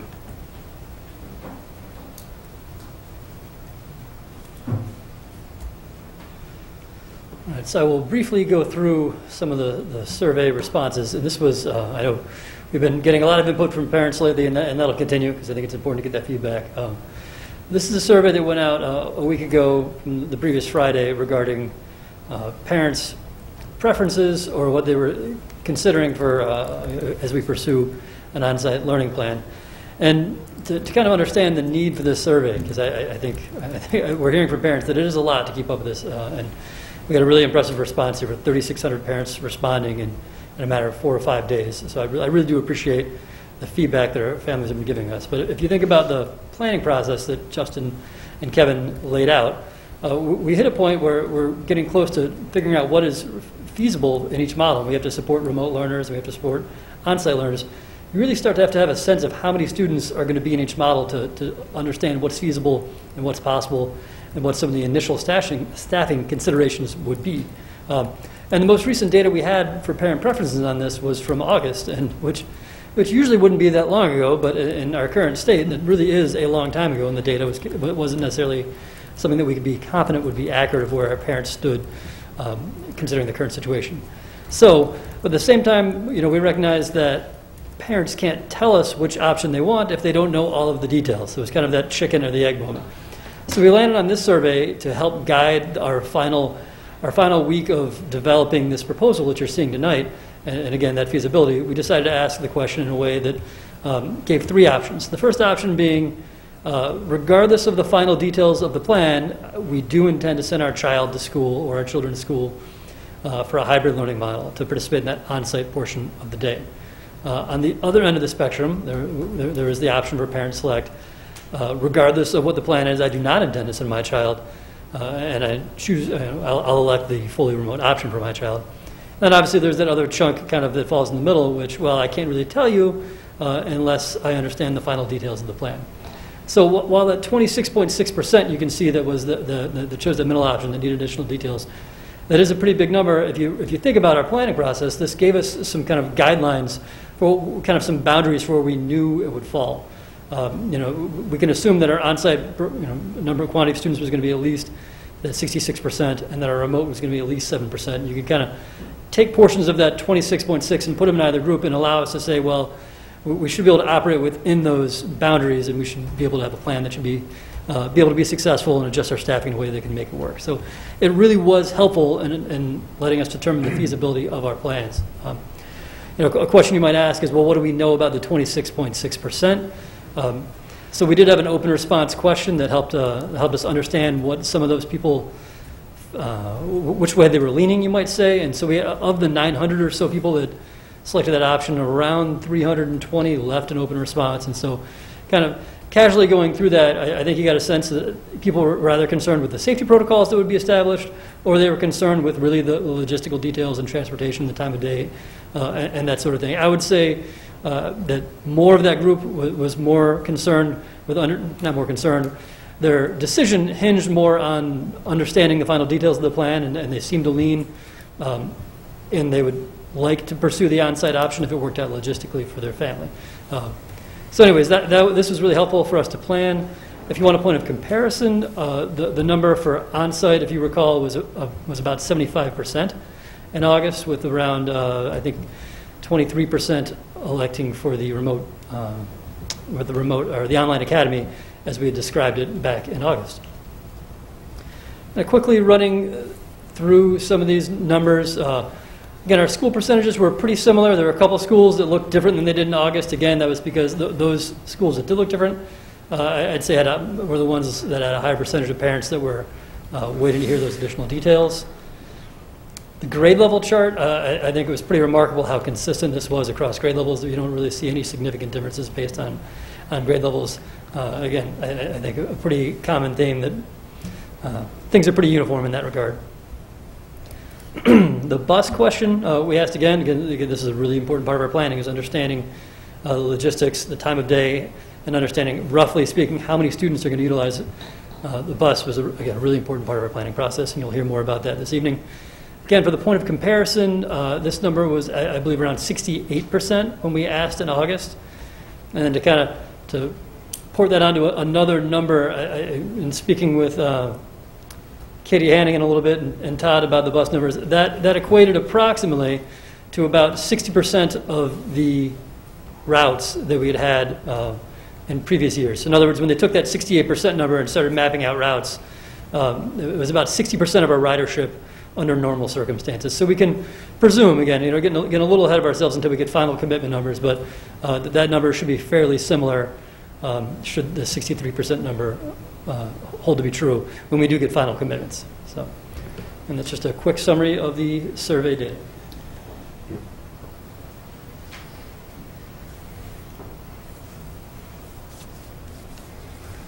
Okay, so now we're at the point of the presentation where we want to talk about administrative recommendations, and certainly open it up to the board for any questions after we get there. We're going to start off by talking about preschool, then we'll do elementary, and then we'll finish up with middle school. So in terms of preschool, the preschool program is divided into different models. One of the things I think we all agree on is the kiddos who need to be in school the most sometimes have the hardest time with a lot of the requirements that we have, whether that's mask wearing or social distancing. Also, when you're looking at a preschool program, the most effective preschool programs and kindergarten programs are all based on play. And it makes it extremely challenging to do in-person instruction for some of our preschool groups because things like the sandbox and other things just aren't available like they once were. But as we're looking at the blended model, and that would be a mix of general education students and students with special needs, we're looking at offering a consistent 5-day-a-week experience for all of our kids, so kids come every day. The synchronous time would be about an hour and a half. There would be asynchronous activities available as well for those families who chose so. And we'd be looking at 3 sessions. Again, each about an hour and a half with an hour in between to clean those preschool rooms. When we look at our special programs for pre-K, that's our developmental learning program and RISE. Those are our students who are on the autism spectrum. Again, we're looking at that consistent 5-day-a-week per model, 2 hours and 15 minutes, and then again with that break in between. So that's more of an AM and a PM type of a model that we're looking at for that portion of our preschool. Again, you can kind of get a sense of what that would look like through a schedule that Jessica Stewart and Jacqueline Cadard and their team had created here, so this is for your reference. As we look at the elementary we're going to divide up into kindergarten and grades 1 through 6. And I should have said this before we started with the preschool, but again, what are we prioritizing? How are we making these recommendations? Health and safety, number 1. Trying to maximize in-person instruction and trying to minimize those disruptions to the greatest extent possible. So that's kind of the order as we go through this. When we looked at the elementary model, one of the things that kept bubbling up over and over again was the importance of having students on site every day. So how can we do this in a safe way but get kids there every single day? And so what we're looking at the elementary model is where Group A would attend for 2.5 hours, and then you would have that break in between, and then Group B would come after that, and that would be the PM model. Groups would be assigned on a number of factors. It wouldn't be just an alphabetical split. It can't be, and here's why. Siblings. We don't want to split up families at the elementary level. Transportation needs. I'm going to speak to that at greater length in a little bit, but the way we have to do our busings is going to, predominantly fall in the afternoon. Academic needs. There may be certain courses or certain content areas or certain special areas that we can only offer at certain times in the day that a student may need. And so that might be one of the reasons why we place a student in the AM or the PM. So for grades 1 through 6, there will be a combination of synchronous and asynchronous instruction that will occur during the off-site portion. So again, right now, all of our specials are asynchronous. We have the opportunity to, on the offsite, to really add to that and continue with that planning. One of the things I want to point out, though, is right now that asynchronous, you've got teachers who are pretty much available all day, right? They can be responsive. And a lot of that is due to we're teaching math remotely, we're teaching ELA remotely. And so there's a lot of questions, and teachers are doing a great job being responsive, but it takes such a long time when you're in that kind of a model. So here in this model, the asynchronous will look different. Why does it look different? If you've got a classroom teacher who's teaching to one set of students in the morning, those students go home and do their asynchronous activities, that teacher can't be responsive to them like they have been because now they're teaching a different set of students. And so as we look at this, I want to be very clear, when you're going to on-site, you're making some trade-offs. But how can we add on to the other half of the day? Again, specials are a great opportunity to add some of that synchronous time in. But one of the biggest concerns I've heard from our staff is, yes, in person However, what is this other time going to look like if I have kids in both models? And so we have to be very conscious of that. And over the next several weeks, as we fine-tune everything and finalize it, assuming the board approves our recommendation, this is something we really are going to be clear with our families about what it looks like when they're on site and what it looks like when they're off site. And I think what you can envision when they're on site is really those core content areas of math, ELA, social emotional learning, making sure that we hit those extremely hard, and then developing asynchronous activities. For kindergarten, we are a half-day program this year. One of the nice things about this model, at least in my view, is that you can accomplish the entire kindergarten program while kids are on site if they choose the on-site option, which means kindergartners don't have to go home and then log on to Zoom and things like that. I think most of our families would welcome that, because 5-year-olds on Zoom is a very, very challenging experience, to say the least. With every plan, we have to offer a full remote option. And I think this is very important. Remember, you don't just have individuals out there who just say, well, I'm not sending my kiddo to school. You also have individuals who have family members with underlying conditions at their homes. You have students with underlying conditions at their home. So we want to make very sure that our remote options are not just a camera in the back of the classroom or something to just check off a box. There are people out there who need a remote option for very, very good reasons. And so our instructional time for that would be consistent with ISB's recommendation. It would be provided by District 58 certified staff members. Content would be consistent across the grade levels. Classroom communities will continue to be created with students, grouped by the home school to the greatest extent possible. And in very specialized situations, you may have to make some exceptions because the numbers might not quite be there. But one of the things that we heard throughout the summer was really good feedback about an online academy. Parents had a real desire to be connected to their home school. And so what you see with this proposal is that it's District 58 teachers. It's not a third-party software. And also trying to keep kids connected to their home school. Again, though, this is really where we need to see where the numbers are going to pan out. I can't sit here tonight and tell you that every kid's always going to have their same teacher or all of that, because you could have a situation where, let's say you have 60 kids in a grade level, and 55 or 58 take the in-person and 2 take the remote. Well, we can't run a section for 2 kids, so we may have to combine them with a partner school or something like that in order to be the most effective. Again, though, I think you see our priorities and what we'll try and do through the planning process. The other thing, I know as an elementary parent, the thought of kids maybe switching teachers is very, very concerning in any model.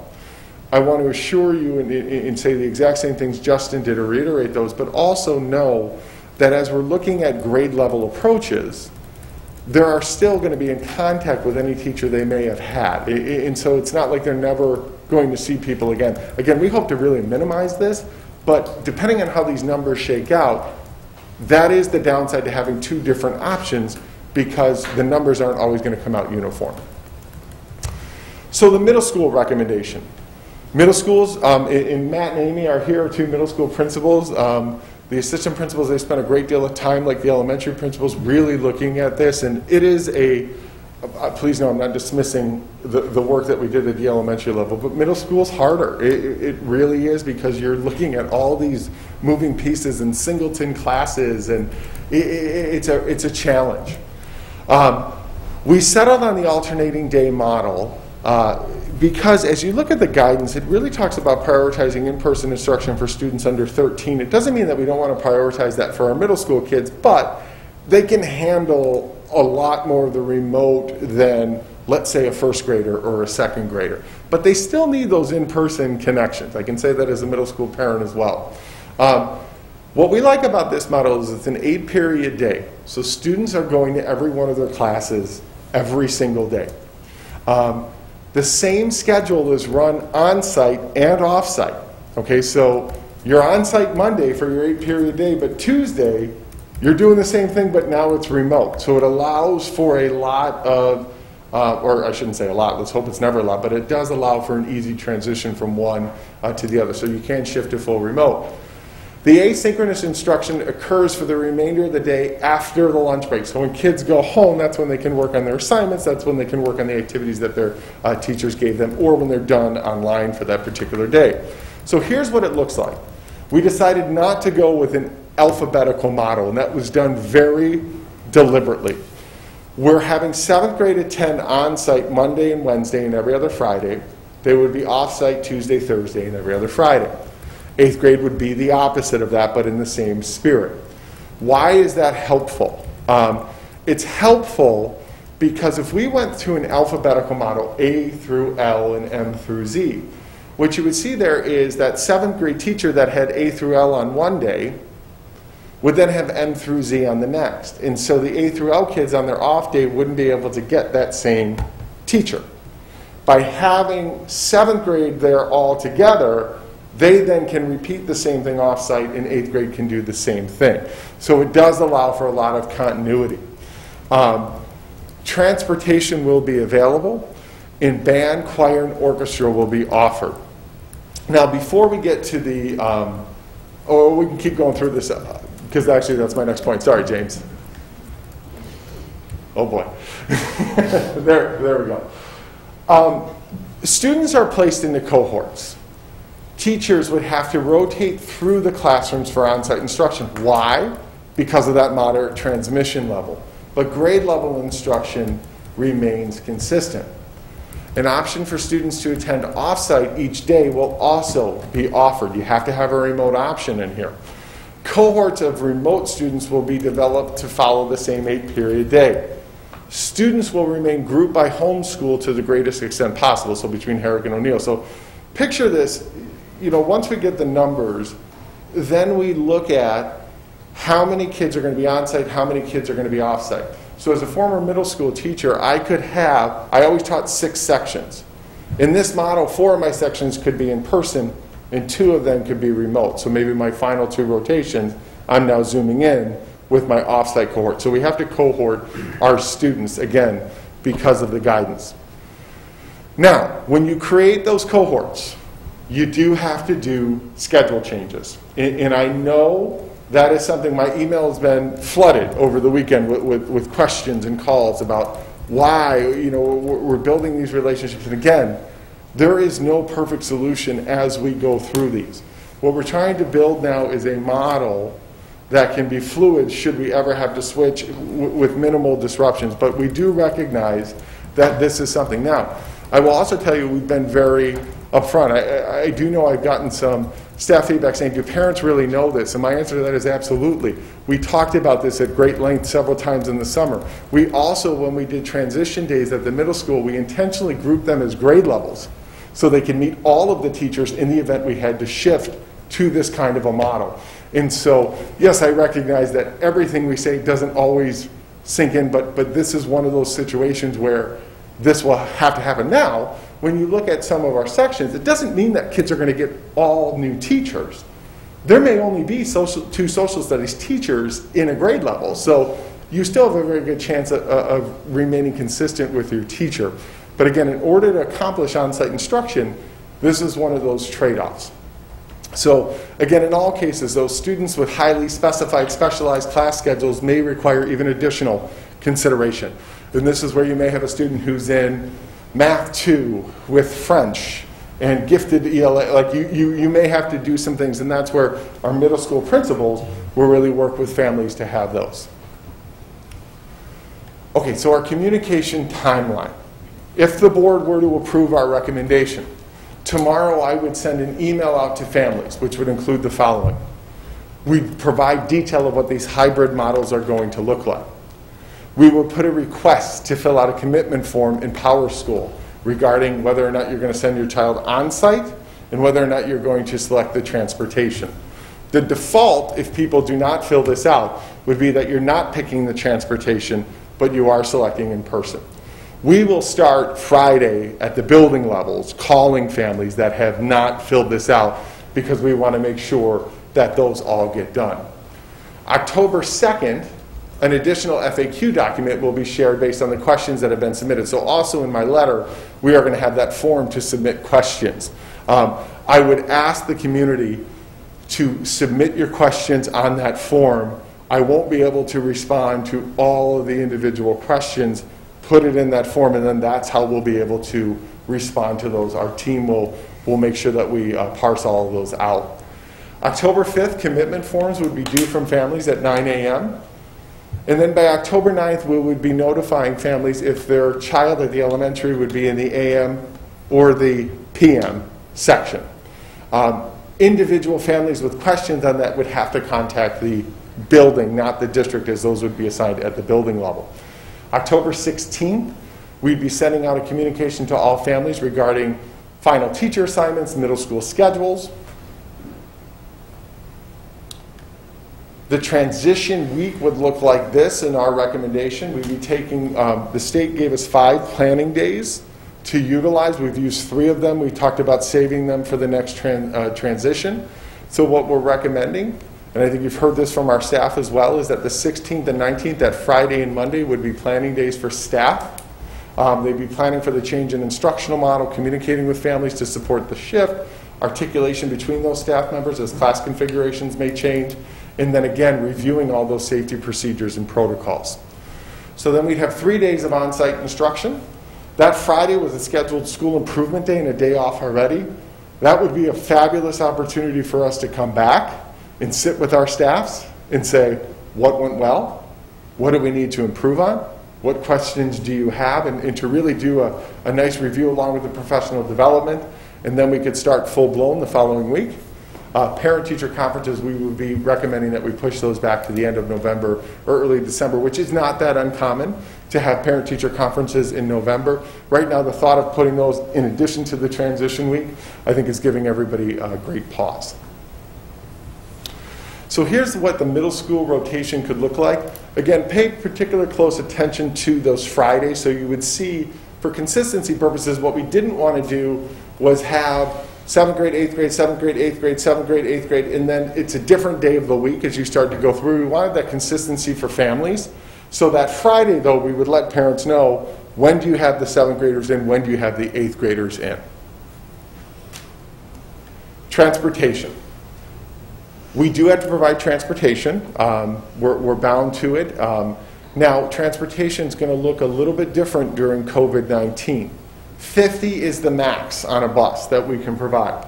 What we can never guarantee during COVID, although we'll do our best to make sure that kiddos are separated, what we can't do, though, is we can't guarantee 6 feet of social distancing on a bus. It's just, you don't have enough seats on a bus to accomplish that. But every child has to wear a mask, and every family has to complete the self-certification prior to getting on a bus. Logistics will continue to be addressed with our partner districts, 99, 68. A lot of people don't know, but we also provide busing for our 2 parochial schools, St. Mary of Goston and St. Joseph. I will tell you that we heard the board loud and clear over some of the times that we proposed with the initial plan. I will tell you that our times are more in line with what we're traditionally used to.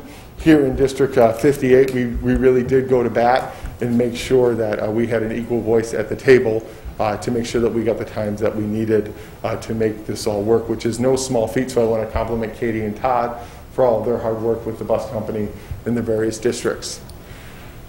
Elementary routes, though, would only be offered for the PM session. Why? We can't double our transportation budget.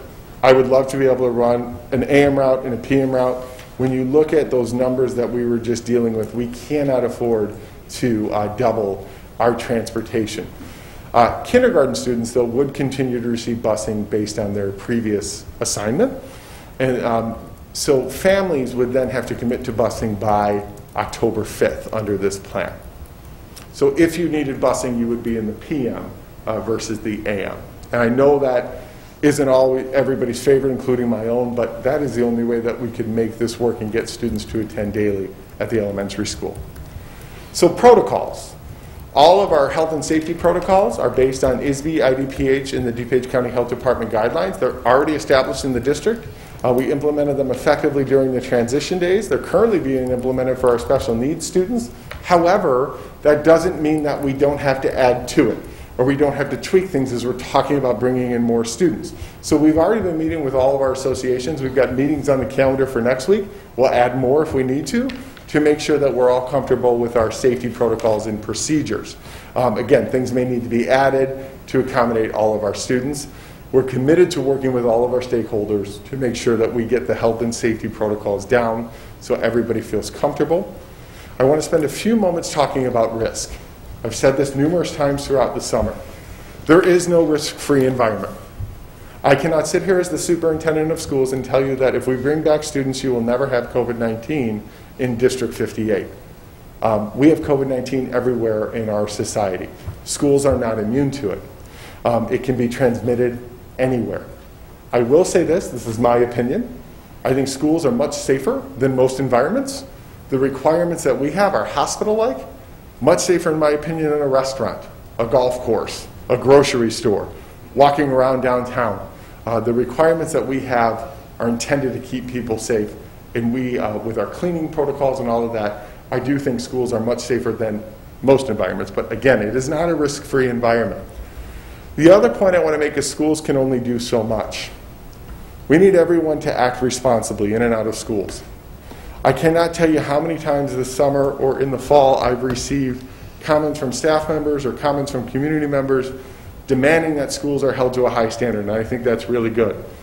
But I've also seen some of those same individuals not follow the things that were being demanded of us. And so what I'm trying to say here is that if we want schools to open, we all have to act responsibly in and out of schools, because some of the things that take place outside of schools can have a major impact on what we're able to do inside of schools. So again, it's going to take a commitment, getting things like flu shots, sanitizing hands, all of those things. We've got to have a good community effort if we want to do this. So a look ahead. If approved, these models would be implemented starting the week of 10/19, and we'd be looking to do this through winter break. I think one of the things you'll hear from staff is that we need that continuity, and you'll hear that from families. Of course, throughout this process, you'd have ongoing review, support, collaboration. Regular updates would continue to be provided to the board and the community. We're finalizing right now champions and Downers Grove Park District partnerships. We do believe we're going to be able to offer champions at bookends of the day. So if you're taking that morning option, we may be able to set something up where you could drop your kids off. They'd still have to leave midday, but you could at least have that before school care. And then after school as well, if your child was in the PM, you could then have that after school care. So we do believe that that is going to be available. Our park district has been phenomenal. We're going to ask them once again to see what they can help us out with in terms of that elementary schedule, to see if they could offer some things for families who needed that. Again, we come back in January if this is approved and thoroughly review that. Consideration needs to continue to take place for more of these specialized planning situations that we talked about. And again, we've got a lot of work to do in the next couple of weeks to make sure that everything gets finalized should the board approve this. So at that point, I'm sure we're going to have several questions. So I'm going to give Justin this area. I'll go back to my chair over there, and we'll do the best that we can. But we also have our other assistant superintendents who are here to help answer questions that may be to their area. For instance, Jane with personnel, James with technology, Todd with busing, and so on and so forth. Well, thank you very much, and thank you, Dr. Russell, Dr. Eichmiller, and Mr. Sissel for the very thorough presentation, and for everybody else for putting that together. Real quick, I just kind of want to kick off with saying a couple things, and one of them is I've been reached out to by more teachers over the last week or so than I have my entire time on the board, and it's been really nice to hear from them and sort of get sort of a direct feed. And so some of them thoroughly were just apologizing to me over and over again for reaching out to me about it. But I just want to say how much it was appreciated and how much I enjoyed speaking with all of them, because I think a good half of them I didn't know at all. And I did want to take a minute and say I know one of the questions I got back in July and August was why I was so adamant for some of the plans that we were going through, and part of that is I was very concerned about the systemic shift that we're now talking about now and having to make a change. And so I think the question that I have is, and I know that we're trying to get ourselves locked in here, at least through winter break, but should there need to be a change to move in either direction, a positive direction where we could get more hours of time, or we have to go back into remote, do we feel like the proposal here today that we're looking at gives us that flexibility to at least take, obviously, lesson models and stuff will have to change because the day layout is going to look different, but do we feel that we would be able to avoid as large of a systemic shift locking in once we go through this process here today? Go ahead, Justin. Sure. From a middle school perspective, I think that there is certainly room to build. Again, we're looking at the number of hours on site right now, not including lunch. So I think we've talked in the past about any additional hours on site would require building in a lunch structure. But in terms of keeping, and again, it will depend on what the guidance ultimately says at that point in time, but we could certainly expand the length of class periods, make one, put a lunch within there and keep that cohort structure together without changing teachers. Again, it's not an overnight switch, but in terms of that structure, it certainly could be maintained. At the elementary level, with that AM/PM model, it does not lend itself as easily to increasing time on site because, unless we were in a situation where cleaning between things was no longer necessary and we could shorten that window in between or things of that nature, it isn't necessarily as easy to lengthen the on-site time in that current model. So truthfully, the elementary model would present a bit of a challenge if we were to look to increase some of those things. But again, when we would do that increase, it would be dependent on guidance that allowed us to move toward even further time on site. The other benefit of these programs is in the event we had to switch to remote, and we can get into about what that would look like, they both lend themselves extremely well to shifting into a remote setting relatively easily and then shifting back to an in-person setting. Now, please know I'm not advocating for doing that frequently. If we were to do something like that, it would have to be very thoughtful, very deliberate, and you'd be talking about weeks at a time should that happen. But both of these models do allow you to switch to that very easily. In terms of the elementary model, that was one of the big discussions that we had. Do we have the ability to add on to this model? And one of the trade-offs is if you go the alternating day route, you can always add to it. The problem with that one at the elementary level in particular is it doesn't have the students there every single day. And so that is something that we'd have to take a look at. Now, in terms of cleaning efficiency and those things, we could get better at those things, and we can continue to revisit that to see if there's any way to stretch more time. I don't think we're in that position right now, especially with the amount of plan time that our teachers need, but we've also developed models for what we recommended over the summer that we could take a look at should we want to pivot to more, and those models are still available to us in that modified on-site plan. So there are things that are built that could be redeployed should we want to go in that direction. So do agree with Justin, the elementary is much more challenging. Nothing's impossible though, depending on where we're at. I just think before we made any big changes like that, we'd have to be very, very deliberate and really plan that out. So the conversations I was having with staff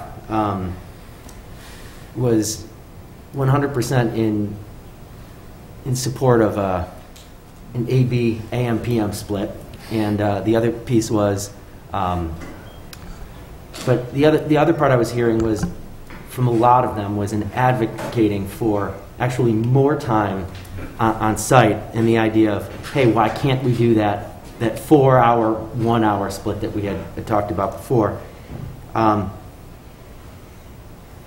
And I know people are pointing to Center Cat, and I wish we could be in that same situation as well. I guess the question I have is, would this allow for that? Say we go up a tier in the DuPage County Health Department stats. Would we be able to combine those afternoon and morning kids then once we get to that level into one group that would allow us to expand that, or is that group size still going to be too large for us to put into a classroom together? It really is site dependent in how many kids you are going to get in that remote model. So one of the things that we'd be able to better assess that particular question is once we determine how many kids will be on site versus how many kids would be offsite, because that's going to determine how big your classes are and then how much space you have to really achieve that social distancing. That's a challenge that we'd have to take a look at once we get those numbers, but we'll have better sense of where everybody's at once we do get those numbers. Justin, I don't know if you wanted to add anything. I was going to say about exactly what you just said. Yeah, any of these models can be built upon. The middle school one, because you're doing alternating day, you can add another hour, you can add lunch, and again, I'm not suggesting we do that right now, but, Sure. but you could. I think you've got several options at the elementary school. Should we get to that position, though? I think it's much easier to talk about that once we know what our final numbers are, and we can build that. But that would, require a change in how we're allocating staff and those types of things, which again is not impossible. We've done that this summer. So again, I think what we need to do is let's see where those numbers fall out. But certainly, I think anything can be built upon. Yeah, I think a message that I heard loud and clear was that everybody is prepared to work harder this year. I mean, I think everybody sitting in this room here today I am at my day job, I am in my role on the board. It is clear to me in the level of work that's happening in the remote learning classrooms that a tremendous amount of work is going into this.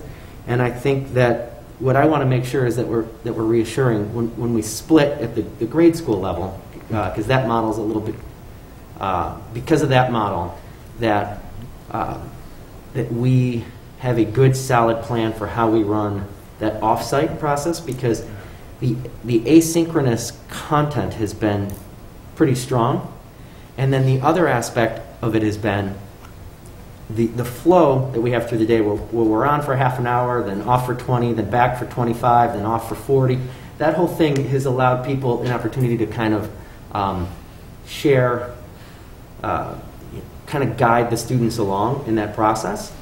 And I just want to make sure that the burden on families on asynchronous time and the burden on staff creating that content, that we find a good way to share that burden when creating content, and also putting a clear and concise process together for the kids that have gotten into a nice rhythm of the back and forth, and the idea of 2.5 hours on and then 2.5 hours completely disconnected. Now, I saw on the slide that there was going to be some synchronous going on in the afternoon, and my guess is that some of that stuff is still getting ironed out, and it looked like it was going to be associated with specials and stuff like that. But I think that that's going to be incredibly important to the success of what a hybrid model is going to look like. So I have other things, but I want to open it up to everybody else, and then fill in this thing. I wanted to, that was the number one thing on my list, actually, what you brought up, was how to share the burden, or because the teachers, through no small feat of their work, they have knocked it out of the park. Because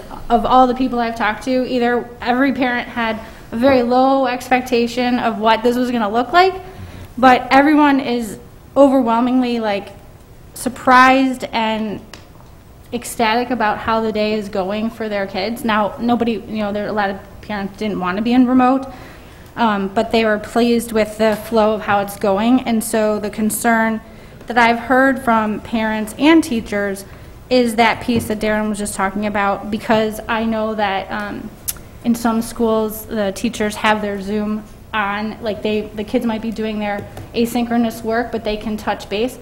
That would no longer be available to the kiddos or to the parents to touch base. So if we could tap the teachers for how they think would be the best way to handle that for the afternoons or the mornings when the kids are at home, to make it so that it's not a burden for the parent or for the teachers and for the parents, but mostly for the teachers who need to take care of the kiddos right in front of them at the time. Yeah, so that really is precisely one of the conversations that will happen in the coming days. Just as we did with synchronous and asynchronous minutes, we will set out a district plan and get teacher feedback on it in terms of how we will prioritize on-site minutes, what we'll spend there, and then how we will focus those off-site minutes. I appreciate the point being raised that teachers won't be available in the same way during the instructional day like they have been during remote learning.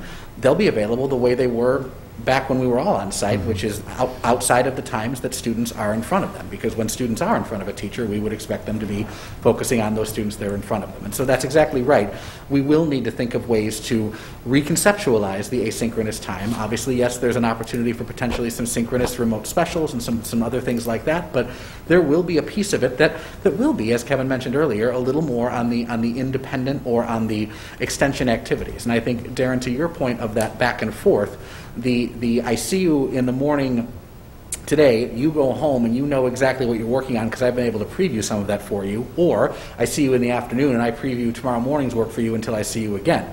Some of that asynchronous work may look a lot more like what asynchronous work looked like pre-COVID, where the feedback, rather than coming through a seesaw assignment, is coming in tomorrow morning when we talk about it together when we're back together in person. And so I think those are the ways we'll look at it. Obviously, we don't get to 5 hours just with what I've said, so we will have to look at how we can structure content delivery and how we can provide support structures and maybe centralize the development of some of those pieces so that the content continues to be of the quality and the experience that we're looking for and we have seen.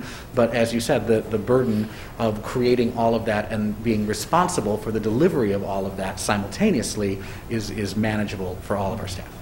Okay. Yeah, and I think to piggyback off that, when you're talking about focusing on those major content areas when the kids are in, that will help with a number of those questions, right? Because so many of those questions are centered around math or ELA. And so being able to have that daily contact with your teacher, I think is twofold. It's going to reduce those online questions because kids are actually there with their teachers. I also think, and this is what I wish more people, they could see the behind the scenes.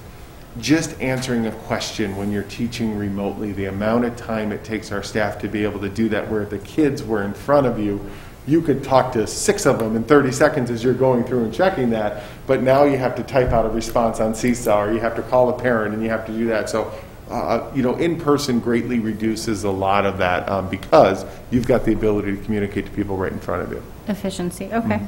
I have a list of questions, so do you want me to just spiel? Okay. So if I'm a working parent at home right now and I hear the AM/PM model, I know that you had a slide here about champions and partnerships with the Park District. At what point is there a deadline that you're thinking that you're going to be able to make those agreements with those providers, and when we would be able to get that information to families? Because I'm not a working parent that has to deal with that, but I'm just wondering if that will actually play a role in their decision for which they pick. It may or may not, but I'm just wondering if you have if you've set a timeline for yourself or for as a district when we're going to get that information to the families. So we're hoping champions will be solidified within a matter of days. They're pretty close to being able to do that. We need to double check and certify that we do have the available gym space in all of our schools to be able to do that at those particular locations. So I'm expecting that within a matter of days. The Park District may require a little bit more pivot time in terms of designing a program if they're able to do so. The reason is they've just designed a program and now they have to go back to the drawing board. So our hope is within a week we'll have information, or those providers will be able to send information out to our families. Thank you. There was a shift in the fact that other districts were also not utilizing a bus monitor. So we're kind of shifting that check down the line. So it would be happening, am I to understand, it would be happening at the building level, like once they arrive, before they actually enter the building, but the same processes will be in place. It just won't happen on the bus. At the bus stop, it'll happen before going in the building? That's correct. In order to enter the building, you would have to demonstrate that you've completed the self-certification form. If you hadn't, then staff will take you through the symptom check and the temperature check. We will also, whether you've completed the self-certification form, unless the safety group recommends otherwise, be taking temperatures as well. Over the weekend, because I was at a lot of sporting events, there was talk about math. And I know this is going down a rabbit hole that you don't have because until we have commitment, like so many things, chicken, egg, all that stuff, you won't be able to know. But that is something that is top of mind for a lot of parents in terms of math, if their kiddo was doing the next level of math, and how you're going to handle that, and when they would know that information. So I think what we can absolutely commit to is that we will continue to have students instructed in the level of math that they are currently assigned to, and that's across the board, and it's driving some of the scheduling decisions. Now, when Kevin talked about the groupings and one of the reasons at the elementary school we're moving away from a straight alpha split, some of those are considerations when we talk about academic needs of students in terms of how we will be making some of those groups happen so that we can accomplish accelerated math within the on-site portion of instruction, most likely. Obviously, we're going to make a pretty strong assumption that math will be something that we will focus on during the on-site time. And there are a number of plans that we actually were working through in the modified on-site model back in August that now, with less students and the ability to use some of those math criteria as part of our making groups, will help us to be even more successful, I believe, in delivering that on-site math acceleration. It does not mean, to be super clear, that we are going to be tracking elementary students in that way, but it means that, for example, in a grade level, if you had, across 2 classrooms, if you had 6 or 7 students who were accelerated to the next math grade level, you could potentially try to put those students with an AM preference, for example, where you might then be able to offer those 6 students a specific instructional experience. You might split them 3 and 3, knowing that within the classrooms where there was the next grade level math instruction happening, there were small enough class sizes now that there will be extra seats unused by other students throughout the day, where those 3 students could move into that classroom using a surface that's been untouched by anyone else, and then move back to their classroom using the same surface that had been touched only by them, again maintaining distancing. These are a couple of examples of the ways we're beginning to start to work through it. Obviously, the guidance tells us to minimize movement, so that would be one very specific, very instructionally purposeful movement for a small group of students, still adhering to all of the 6-foot distancing, making sure that there are no surfaces being shared without proper cleaning. Okay. And then my last big one is as a parent of a middle school kid, a 7th grader, I had a lot of calls over the weekend and today from parents that in anticipation of tonight, and even though we've talked about back in September, the September 14th, and even in August about potential, like if we were to go back, there would potentially be changes and stuff. Can you flesh out exactly the rationale, or not the rationale, but the reasons we cannot do passing periods, and that we're going to have to cohort the kids, unlike other districts, because again, a lot of people say, well, this district's doing it, and this district's doing it, and this district's doing it, and every district is different. Could you just, so that people at home can understand why we arrived at the situation we are in and why we have to do it this way? So I'm going to read straight from the moderate community transmission, and here's exactly what the guidance says. Some to no mixing of groups of students and teachers throughout/across the school day. Some students participate in virtual and some participate in person, and then again, that's some to no mixing of groups. When we asked the health department, what does that mean? They said you need to cohort your students during this particular time. Even when you look at District 99, which is a high school, what they're proposing is 1 passing period. That's it. They're only proposing 1 when kids are on site. That looks much, much different. What Justin just shared with you is there could be a time during the day where kids, because of their math placement, would have to go to their math class. So I've been getting emails all day long too about how can you ability group kids, and we hadn't even had a chance to present what we were talking about, but yet people had drawn the conclusions. And so what we're saying here is we have to cohort kids to reduce the likely spread of the coronavirus. And we're following exactly what the health department is telling us to do in that particular situation. So that's really the rationale behind that. It's health and safety. And this is where it does get complicated because, again, as Justin talked about in his portion of the presentation, a lot of the decisions that we're making, we would never make in a regular school year. It's not that we haven't thought of these things, and it's not that it hasn't caused us stress or gray hairs. It's how do we prioritize health and safety, number 1, and then in-person instruction, number 2, and then minimizing disruptions, number 3. That's the batting order here that we're going off of. And look, I do understand that some people are going to respectfully disagree on that particular order of how we're lining that up. What I've committed to as the superintendent is really going back and saying, what is the guidance telling us? When I'm unclear, I ask the health department for clarification. I then talk to districts. But can I guarantee you that every district is following this as stringent as we are? No. In fact, some aren't.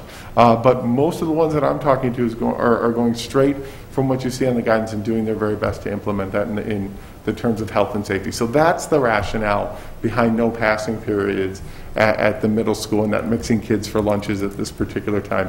It's straight from the guidance. So based on the guidance, even though that's not the middle school model and the way that kids are, like how we're used to doing it, and that they're like, right now my son's going through and does all of his 8 periods, and he has different kiddos in all of his classes. He knows some, and he's built those relationships with people in the class. That's obviously going to have to change now. So yeah. The point is to get them in the building. So that's just something that, as a for me personally as a mom, that I would have to like just understand that that's just, it is what it is. And Tracy, I get where you're coming from. I have two. It's very difficult. I have 2 middle school daughters, and one of the things that in our house we always talk about is the middle school is so much different. It's not like the elementary school. And please, I'm not saying anything bad about the elementary experience, but part of that middle school experience is building relationships with multiple teachers, meeting new friends, developing new circles of friends, and all of that. This is what I was talking about when you look at how hard this is in order to implement. It gets really tough at the middle school level, it gets really tough at the high school level because of this cohorting component.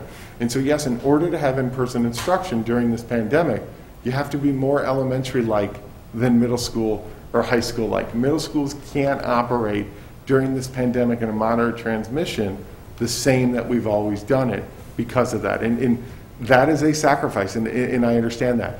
One of the conversations we'll continue to have with our middle school teams, though, is if this is the box that we have to be defined in, what other opportunities are there for our kids to have some of those experiences virtually, that they can connect in with other people, that they can see other peers, all those things. Matt and I were just having a brainstorming, Matt Durbala and I were having a brainstorming conversation about this very thing, and we'll continue to work with our teams to come up with creative solutions on how to do those things. But yes, it is, and I understand the frustration that people have. It's not my favorite thing to recommend, but if we want in-person instruction, which so many people are calling for, and really the guidance is saying we can do, this is one of those tough calls that we have to make. Okay, and it could be something like, because we have all these, with every board meeting there's a line item, so we can be, like, that's the whole point of having this on the board agenda every month, so that we can be assessing and having you come back to us and say, okay, we did it this way, and this is working or this is not working. Because the middle school, unfortunately, like, we talk a lot about the elementary school, but the middle school is a completely different animal, and there's lots of students in the middle school model as well. So I just want to make sure that we got that information out. And again, going back to the recommendation, we're committed to providing the board with monthly updates. We're committed to keeping the standing agenda item. I think the one thing that we also have to recognize is I don't anticipate that the guidance is going to stay stagnant and remain where it's at. It could change, it could become less restrictive, it could become more restrictive. I think what we saw over the summer is it was becoming more restrictive. We then saw in September that there was some loosening of that, which is allowing us to have this conversation. So I can never predict where we're going to be 1 month from now. Okay. But it sounded like you're open to that movement for math. That sounds like it's a relatively low risk when you're talking about moving a small group of kids, and I think may hold a tremendous amount of benefit. Is that what I'm hearing? I think we want to be careful to get those final confirmations and look at the actual scheduling before we talk about where any scheduling would exist. I think we've all been cautious to overpromise because we want to be sure that we're very clear about what we are and aren't able to do when we know those details. But I will agree that what we talked about was the idea of certain specific instructionally purposeful movement will likely be a part of some of these plans. Will it be true for all students? I'm not entirely sure. But I think the other thing we want to recognize in the middle school model is that we are maintaining the instructional model in terms of highly qualified teachers who are endorsed in specialty areas and ensuring that those pieces are remaining consistent for our children. I mean, I'll add that I have a 7th grader at O'Neill, and so this will affect our household as well. And it's a decision that we're all weighing as parents and as educators. And I think that we just need to keep in mind that the benefits of being on site and the fact that we do have courses at the middle school that have changed every 8 weeks since the dawn of time. And they're the exploratory classes. It's not every class, but that's a great example of teachers being able to build and maintain classroom communities and relationships in a relatively short period of time. And that is another place where we can look to an example where things have been successful like that. And this is what makes this process so very hard, and I recognize it. There are so many good competing interests, right? No one is against kids making as many connections as possible at the middle school level. In fact, it's something that we promote.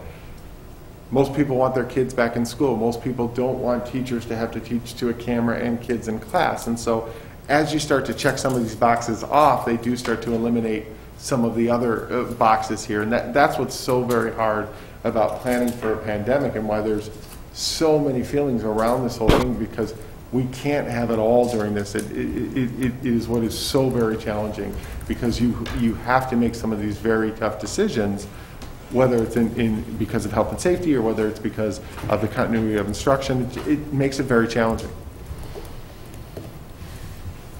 Thank I have you. a question, coming back to the kind of what it will look like with the asynchronous on-site synchronous on-site versus asynchronous off-site instruction in the K through 6 AM PM model. Just to help parents in potentially having to make a decision, should we move forward with this as a board in deciding what they would like to choose for their own children with, on-site versus remote options. For the on-site portion of the day, it's going to be focused primarily on English language arts, math, and social emotional, it sounds like, when they're in school with their teacher face-to-face in person. And then off-site, asynchronously, is going to be more focused on specials and social studies, science, things like that. Is that correct? In general, I know there's going to be some movement. Broadly speaking, I don't know that we can accomplish all of the science and social studies instruction that needs to happen exclusively asynchronously. So that's one of the things we'll be talking about as grade levels, is how do we work that in so that we can make sure that we are maintaining our obligation to those content areas and those standards as well in a reasonable way. So again, I think it's certainly safe to assume English language arts, math, social emotional learning will be part of that. I don't think that we will exclude entirely science and social studies. I think that's where we'll have to make some decisions in terms of how that all fits together. Okay.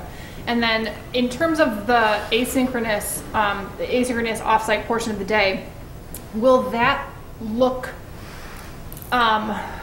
in general, will it be a lot of, assignments posted perhaps on Seesaw or Google Classroom or things like that, and those will be assignments that will be given through or by the students' same on-site classroom teacher. So the teacher who is responsible for teaching the child on-site synchronously will also be giving them those assignments asynchronously off-site through Seesaw or Google Classroom or something along those lines?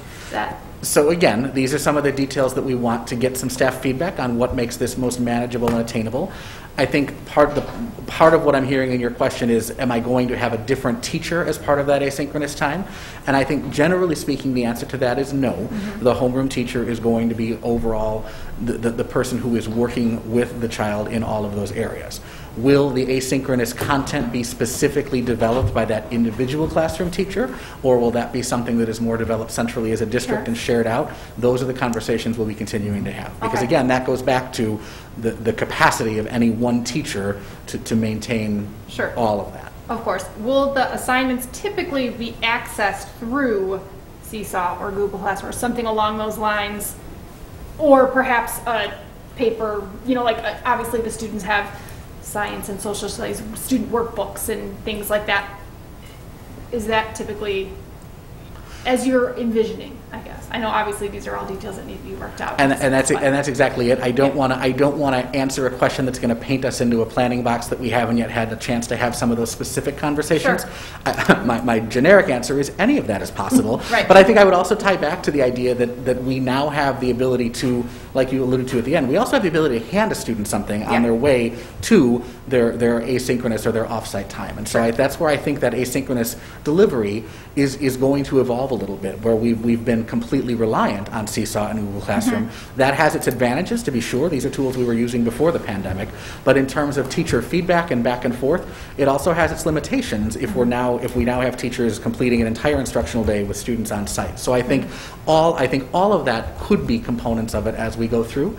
I think the details of what that asynchronous time is going to look like is something that I do want to make sure we have a chance to work through with teachers so that we are all on the same page. Okay.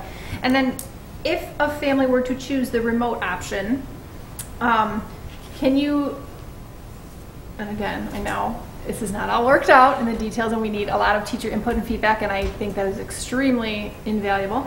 But can you talk just a little bit about what, in the preliminary conversations, early conversations, what you're envisioning, it sounds as though what was the online academy is not necessarily going to be what the remote option is going to currently look like moving forward.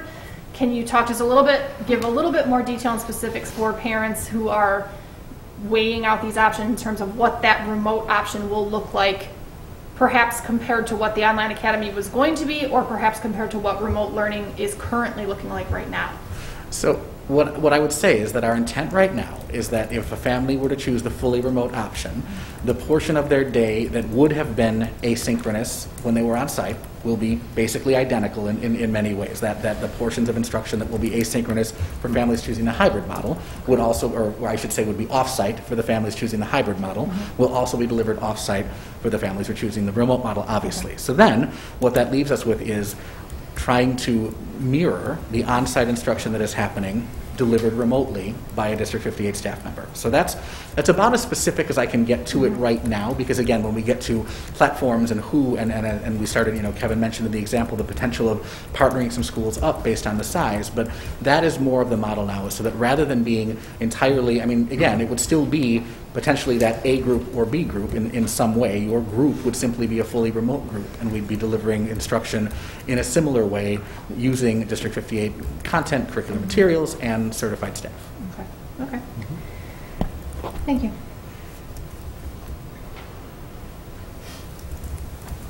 I had some questions about exclusionary procedures. Can you just speak a little bit more to how, what would be the situation where we would be sending a student home, or a family would not be sending a student to school?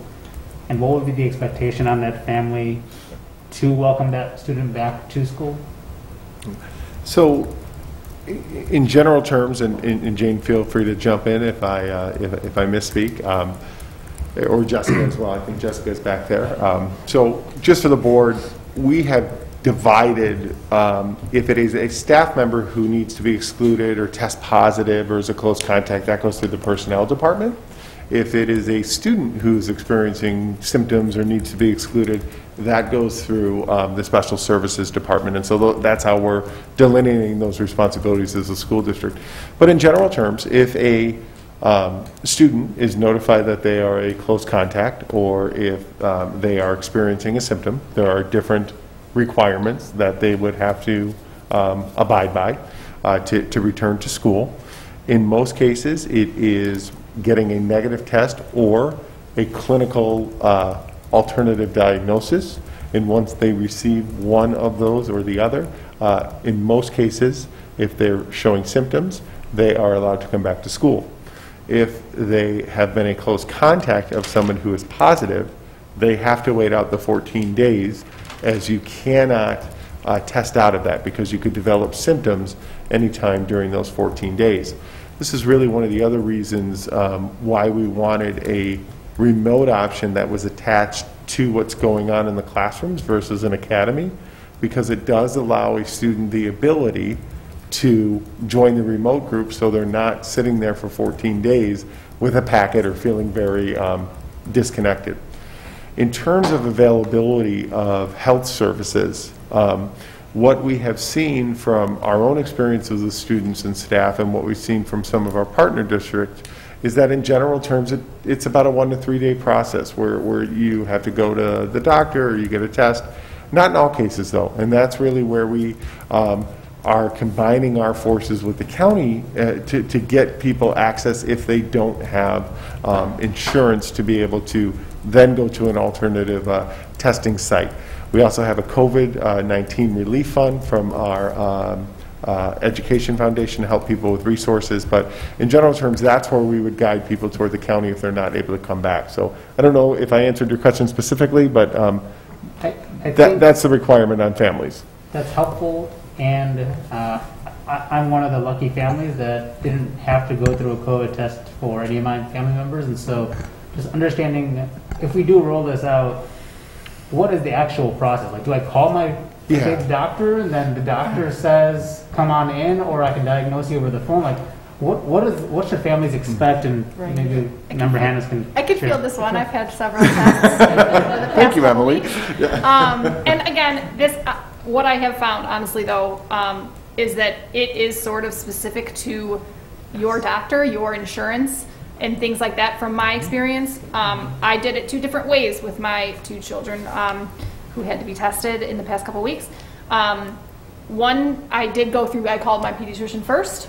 We did like an online video visit. They ordered a test, and I did it very easily, very quickly in a drive-through testing procedure at one of the local offices.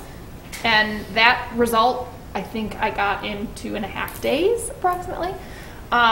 With my other child who had to be tested, I was hoping for a quicker result because this is one of my kiddos who is in a special program and is on site, and I didn't want him to miss. I was trying to eliminate. I was fairly confident he was going to test negative, and so I wanted him to miss as little of his on-site education as possible, so I wanted that result faster, so I went to more of an urgent care. I skipped the doctor step, and I went straight to an urgent care and got the test, and we got that test that result in 1 day.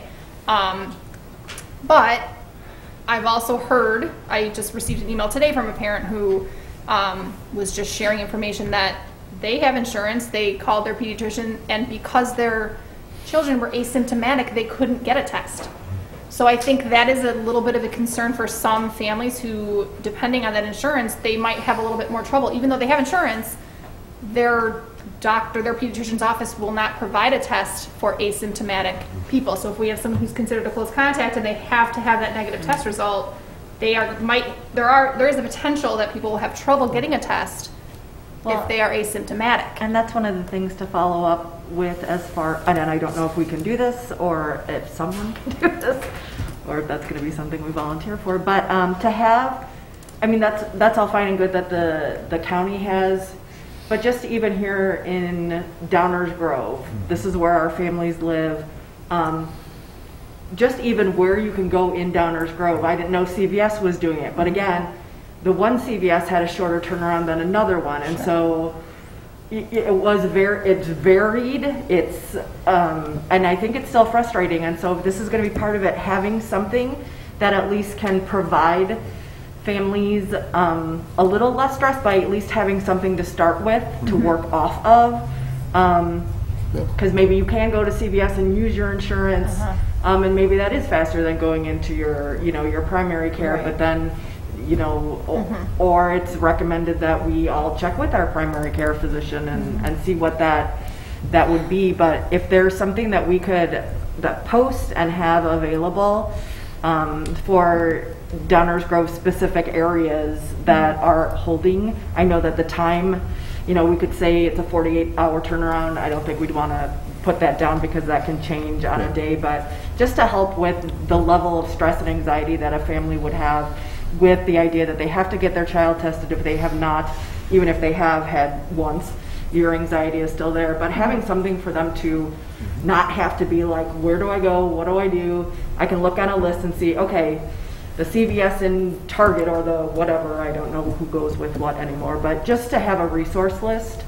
And then if they don't have insurance, where they could go, and that would be the county actual, again, I've worked in crisis intervention. Not having those numbers right by you are going to make your anxiety increase, and you possibly do things that you normally wouldn't do. And just even having a list to work off of, I think would be very helpful, that we could provide our families. So a couple points to piggyback off of that. Absolutely, when a family has a child who's in this situation, our nurses will work with them and they will assist them in the right direction. Developing a more comprehensive list in conjunction with our county health department is something that we can certainly do to provide our families even more comfort, because you're right, Jill, when someone goes through this, and I think that's why you're asking this question too, how can we be as supportive as possible to that family? And so we do have some positive trends that are taking place in terms of testing, and people do have access, but you also hear those other stories that Emily was referring to, and so I think that's your suggestion, Jill, too, and we could certainly beef that up from our perspective as well, because our goal is to, again, maximize that in-person instruction for students. But that's also why we feel very passionate about, now that we've had a couple of months to digest this, about really trying to make sure that remote option is strong and is available, so again, you don't have a kiddo who's caught in between here. Again, our preference is to get them back in school as soon as possible, but also what is that other option that we have available, where the online academy didn't necessarily gel well with that, because they may have been over here and the in-person's over here. But no, Jessica and I can certainly work on those resource lists. That's the one thing that I would always give kudos to our special services department, is the lists that they have in the connections in the community. And I would also tell you that just looking at the food example, our community always steps up and helps. And I have no doubt that they will do that as well. Thanks for that. Thanks for that info. I have another kind of more health and safety related question as well. In terms of the self-certification procedure, I know originally when we were speaking more of the modified on-site plan, we were talking about potentially like paper certificate type of things. And I know obviously having a child who is on-site currently in a special program, it is what they are using is more of a Google form that you fill out online every morning. What is the plan in terms of the self-certification moving forward? Should we move to this hybrid? Yeah, so we have 3 options that are available, and we're going to be going over all 3 of those options with our safety committee as we meet next week. We've had a lot of success with the Google form, not only with staff, but also with our specialized families. We're also reviewing some applications that anybody could have available on their cell phone, and so those are some things that we're running through. The issue that we're running in with the paper is not that it's a bad system. In fact, sometimes it's easier because all you have to do is hold something up. The requirements keep changing. And so as you print off the paper or you make a booklet, it could be quickly outdated. And so that's really where the Google form helps. And so right now, at a minimum, we could move forward with the Google. Our families are used to that. We did that during the transition days with success. We also have the paper option available to us, but we're looking at those applications. And so right now, Emily, it's in that order, but we are reviewing that, and we would have a finalization of that by the end of next week, because those are 2 things that we're really looking at closely with the safety committee. But at a minimum right now, if you were to ask me, well, you're starting tomorrow, what are you going to use? We would use that Google form for our families. Okay. And I know one thing that I was concerned about with previous plans in terms of self-certification was if someone comes without their certification filled out, we were going to be relying on like a kind of a student self-certification conversation, and that concerns me. What are we still thinking in that direction? Have we? So it's a combination of yeah, because I get concerned about middle schoolers with that as well. So the first thing that we do is we take their temperature, we ask them to the best of their ability, but we follow up with their family as well. So we can't let a minor complete the whole self-certification process. So yes, we do ask them those questions, but then we follow up through the office with that family in particular to make sure that the guardian or emergency contact is the one who's actually doing the self-certification. But that's where the temperature checks really help, because it's just that other layer of protection. Okay. My last kind of one along those lines is about the buses and kind of the shift in not having that bus monitor to verify that self-certification. We're kind of admitting as a district that that's the one area that we will not be able to ensure social distancing is on the buses. And at the same time, we're like accepting students onto those buses without knowing whether their certification forms have been completed and things like that. And that's slightly a little concerning to me in terms of, you know, from a health and safety perspective. You know, this is the one place where we're already admitting we can't guarantee the social distancing is going to be followed, and we also don't know for sure that those students have self-certified and are symptom-free and things like that. So that's a little worrisome to me. I understand that the bus monitoring is a tricky logistical thing to accomplish, and I understand, you know, the rationale behind that, but it also concerns me a little bit from a health and safety standpoint that we can't guarantee 6-foot social distancing, and we also are not sure that those students are symptom-free when they get on that bus. So that's a little worrisome to me, just from that standpoint, just as kind of a comment, I guess, more than a question. But let me ahead, just jump in. One of the things that we can do with our bus riders is see when families are filling out that form, though. And if a child is riding the bus and that form doesn't get filled out, again, I don't want anyone on the board to think that we're just, and I'm not suggesting you were saying this, we're not going to passively sit by.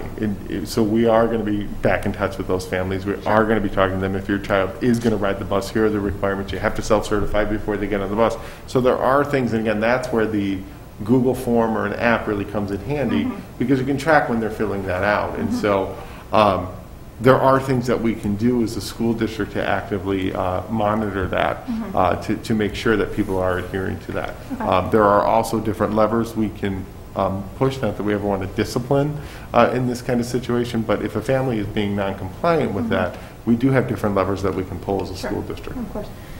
With the with the AM/PM model, the students are only there for, is it 2.5 hours, is that correct? Are we, and obviously in that model there's no lunch, which is, I think, good from a health and safety perspective. Are we eliminating the snack as well, since it's only 2.5 hours? In the 2.5-hour model, I don't think we'll ever say that a child's never going to have a snack in there, because each child is a little bit different, but it's not set up with a built-in snack time. The middle school is different when you have 4 hours of kids being there. And again, we're going to continue to work through that with our safety team, but we're not designing the elementary with the need for a snack because it is a 2.5-hour time frame. Okay.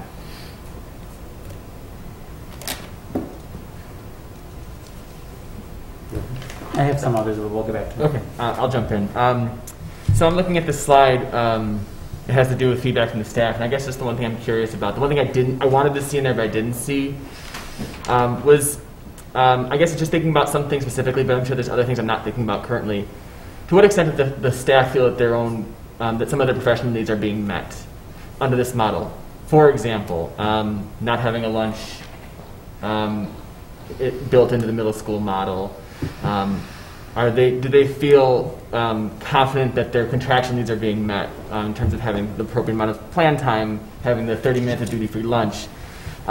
Additionally, another need that I just want to make sure that they feel is being met is their own professional development needs, in terms of being able, not just like formal and informal opportunities to not just to be better prepared as educators in general, but also better prepared to be hybrid educators. So do they? I guess I feel like do they feel like they're supporting this model to have certain needs met, like some of the ones I was suggesting and others? So I again want to be clear that this feedback was initial, right? The faculty meetings were 30 to 45 minutes, maybe an hour in length in some cases. And so by the time staff had a chance to digest the two models, we were really asking for that higher level feedback of what do you see as benefits of this model? What do you see as systems and support structures that would need to be built in to make sure that this model is successful? That's really how we cultivated the feedback. So I don't know that I don't want to try to answer that question tonight, because I don't think we have that level of feedback from staff at this point, because to be sure, they haven't seen the details of what that schedule is going to look like. So I appreciate that. I mean, in terms of professional learning, we've got some other venues where we've asked those questions, and certainly there is a balance of, you know, we are feeling like there are some things that are going well and we're getting the support we need. There are some places where we feel like there's never going to be enough time, and we're certainly feeling day to day. I mean, that we had grade level meetings today, and that feedback varies. We need to continue to try to carve out that time, and obviously we know we're not going to be subbing people out of the classrooms right now for additional meetings and things like that. So on the professional learning side, I can tell you the feedback is mixed. In terms of the schedules, obviously, duty-free lunch is something that needs to be in there for staff. The rest of it, there just hasn't really been a chance to get to that level of detail where I could confidently answer that question. Okay. Second question is, Kevin, you talked about how you're discussing the models in those 4 districts you listed, North Shore, Center Cass, etc. My question is around, I was thinking about how within a few days' time at the beginning of the school year we had 42 kids who exhibited one or more COVID symptoms. Thankfully, they all tested negative. Yeah. But in those districts that have been on site all along, when students are coming in with a symptom, and they may very well be COVID negative, what is the level of interruption like in the classroom? What is how much does that impact nurses, teachers, administrators? Has it been something that's manageable, or has been something that there's a lot of triaging going on? There's a lot of triaging going on. And again, I can tell you as the superintendent, there are days that I can't get to things, like during those transition days or Jane's office. So there's a lot of triaging, but we are getting better at it as we go through. So for instance, I just talked about how we have clear systems now in our personnel department. We have clear systems with our student services department. Jessica and I just met with one of our coordinators last week, and we're assigning her as the person who is the go-to for all of these questions. And so we're starting to work a lot smarter with this, but make no mistake about it, it requires a lot of communication, a lot of follow-up, talking with individuals. So it's not a small feat, but the more you experience this, the better you get at those things. But it is a layer added on to all of the other things that you do in a school year it's quite complex, and it does add on a lot of time. Again, I'll stand by my statement that I think it's all worth it. So I don't want anybody to interpret this as complaining, because it's one of those things in a unique year that we ask our staff to step up all the time. I'm very proud of our administrative staff for how they've stepped up and continue to step up, and we'll do that to do whatever it takes to get through this. Okay. And then I just want to have one more question. Thankfully, Darren and Tracy asked some of my big ones already, so good efficiency there. Kevin, in terms of your role as superintendent, in my opinion, one of the biggest parts of your job is that accountability piece. Tell me how, upon implementing this plan, how are you going to gather feedback and make adjustments in terms of making sure we are living within that model of continuous improvement? Yeah, so on so many different levels, but one of the things that we are committed to is going back both formally and informally with our parents and, our families, and then also with our staff. And so formally, obviously one of the easiest things you can do is to send a survey. I think I'll speak for most people in the community. I think we have to be careful with how many surveys we're sending out. One of the comments I read loud and clear on the last one on the survey was, stop sending me surveys, right? And so I get it, I hear you. So I think we have to be careful with that. But one of the other things, if you know, or if you recall the timing now, we have other groups that can help provide feedback. So Superintendent's Community Advisory Council starts. That's a great group for me, and they always give me really, really good, solid feedback. I know many of our associations are here, so we gather feedback from our staff in many ways. One of the things that we do is we meet with the leadership regularly, whether that's in individual meetings or collectively as a whole. We're committed to doing that. But we get a lot of really good feedback from our weekly staff meetings that the principals then come and they have our meetings. And so we do get a lot of stakeholder input. That's one thing that I'm extremely proud of in this district. And not only that we get the input, but that we make that input available for everyone. So we are committed to getting that stakeholder feedback through all of the various avenues. And then you will be updated as a board through our weekly updates, but then also at meetings about where we're at in the superintendent's report. But we're committed to doing that. Do think we have to be careful, though. about how many things we're asking our families to do, because you're going to get the negative turn on that, saying that they're not going to, participate in that anymore. Thank you. I just had one quick question, and it kind of just ties into what Emily asked about asynchronous. I guess as I look back through the communication timeline and the dates of supporting the transition, when would parents have a better idea of what asynchronous would look like? When their kids showed up back at 10:50 back at home, like, are they going to have that better idea before they make the commitment, or are we going to have to wait till those planning days, the 16th and the 19th, to answer that question? I think it's at best somewhere in between. I don't think we'll be able to commit to the idea that we would have an asynchronous sample schedule available by October 5th. I think again, because some of that planning still, it's the catch-22. Some of the planning for how many sections will we have, how will we deliver those specials classes, what will all of that look like. Part of it is those commitments. Part of it is the timing of being able to have some of those conversations with teachers. I mean, right now we're looking at asking teachers to volunteer time well outside of the instructional day to have those conversations over the course of the next week and a half or so. So I think realistically, I would hope that we'd be able to be providing some of that at or around the time of the transition of those planning days, as we have in the past, kind of trying to give families as clear of an advanced picture as we can. But again, I think that we will try to get to, there will be some specific commitments, there will be some of it that will be independent and less requirement on specific times than it is right now in terms of the asynchronous pieces. All right. Well, I definitely appreciate the candid response, but I think we need to push that realistic viewpoint a little bit more to maybe have a more detailed answer than no answer at all ahead of the commitment.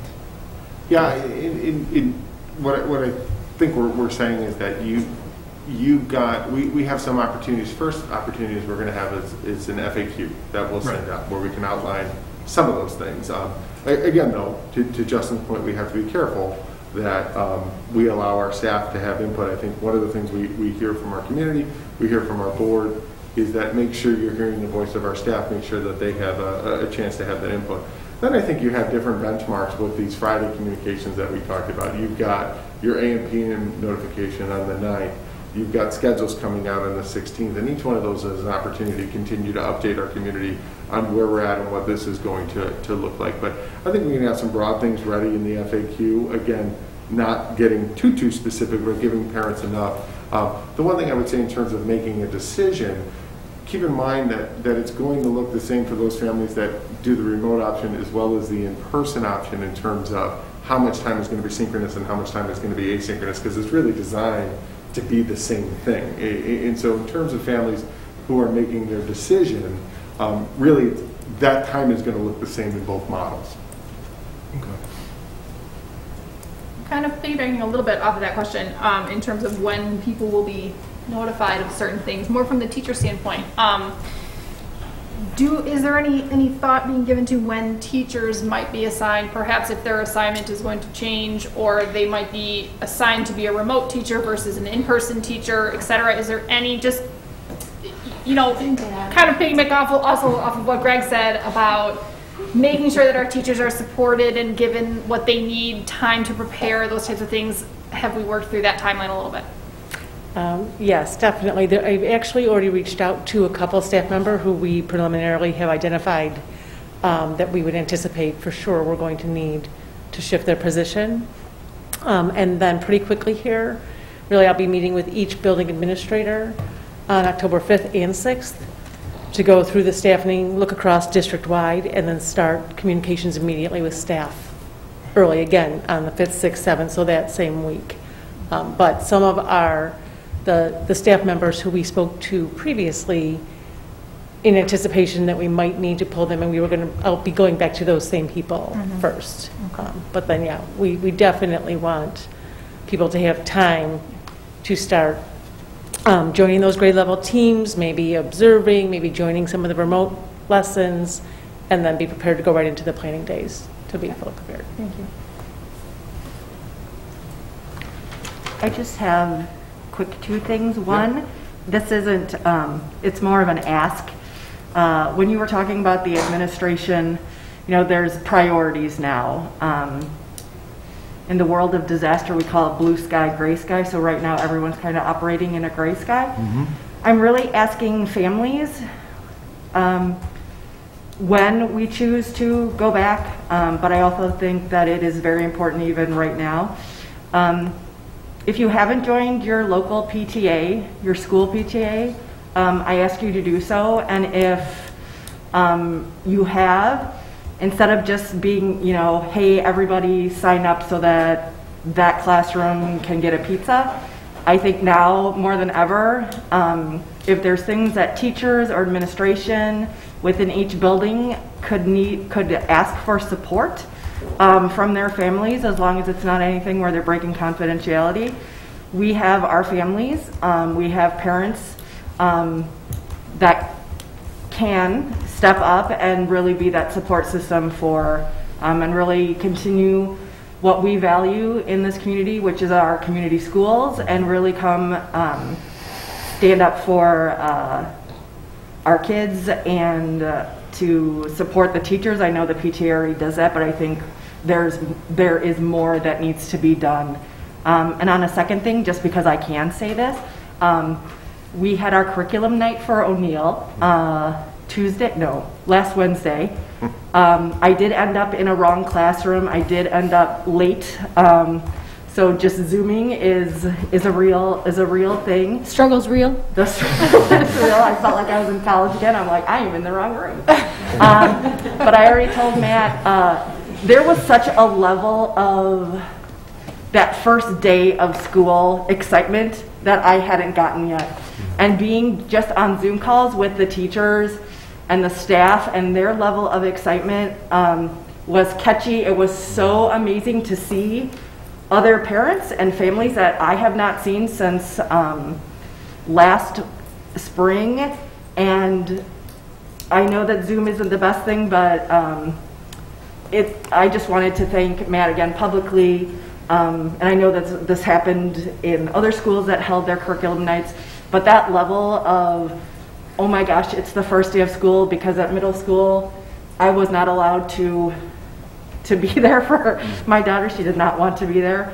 And especially just personally, there's a very, very pleased and such an excited grandfather who is so thrilled to have his first grandchild at the school that he taught for 35 years. And just, I'm so excited for the school year and being part of the O'Neill family when I really thought that Samantha should never leave Fairmont. So thank you.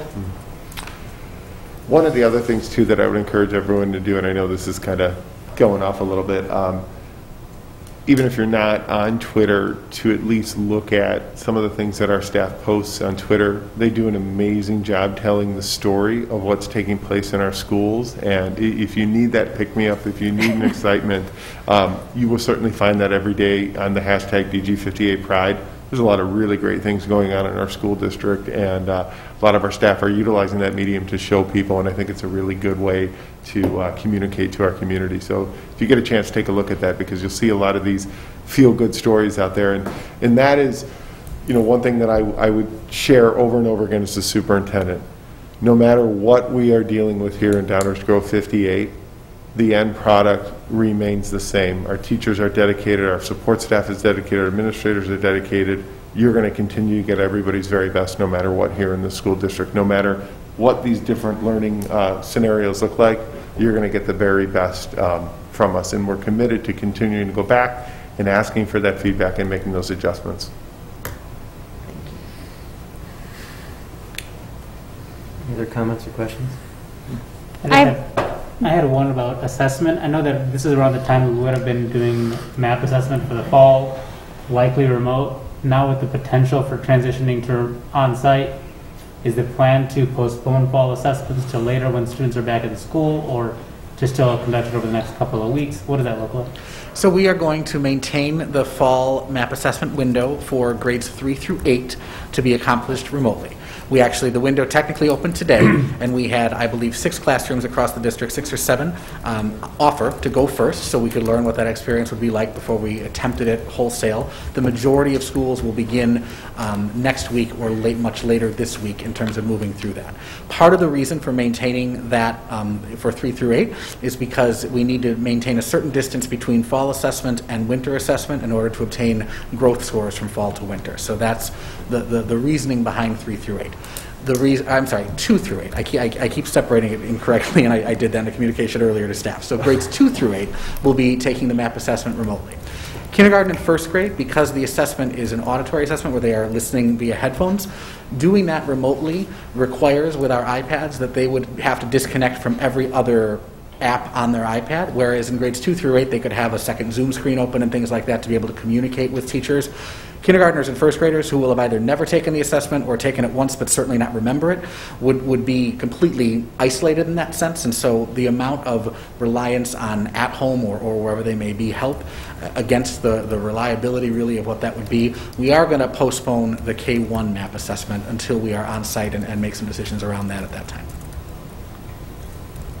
I had one question I forgot. It came up at a baseball game over the weekend, and this only relates to Highland and Lester. But with the return to learn plan, that they still would remain in Bel Air and Pierce Downer. Is that correct? That is correct. As much as we would wish that we could have the room for them, there simply isn't because of the extra sections, especially for kindergarten, to make that a half day. So there still is not room there to make that happen. We tried every which way to make it work, but with the extra COVID spaces needed when you have to have a classroom go because someone is symptomatic. So again, we looked at it every single way and just aren't able to make that work at this time. But it is certainly only a temporary thing during the pandemic, and then once we return to normal operating procedures, those children will return back to their home schools. Thank you. One more. For special programs, DLP, BEST, and RISE, they will continue to run the same scheduling time frame that they have been all along, even if we shift to a hybrid model, or their times will change?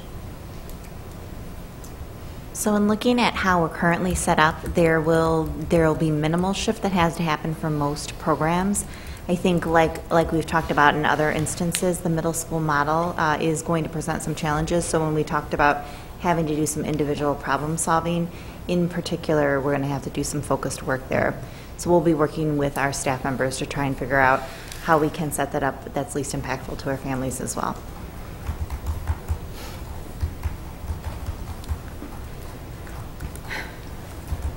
Well, thank you to everybody on the board. And this is why I didn't go through all my questions. Like there's a lot of, we are in sync really well tonight because every other question I had on my sheet did get ticked off. So I thank you for that. I did want to take a moment and say that, again, I said I spoke with a lot of our teaching staff recently, and what I found amazing in speaking with them is how in sync they were with our families in recognizing what our students need, and just hearing them talk about our kids and what it was like communicating with them and the desire to have them in front of them and how impactful those transition days were.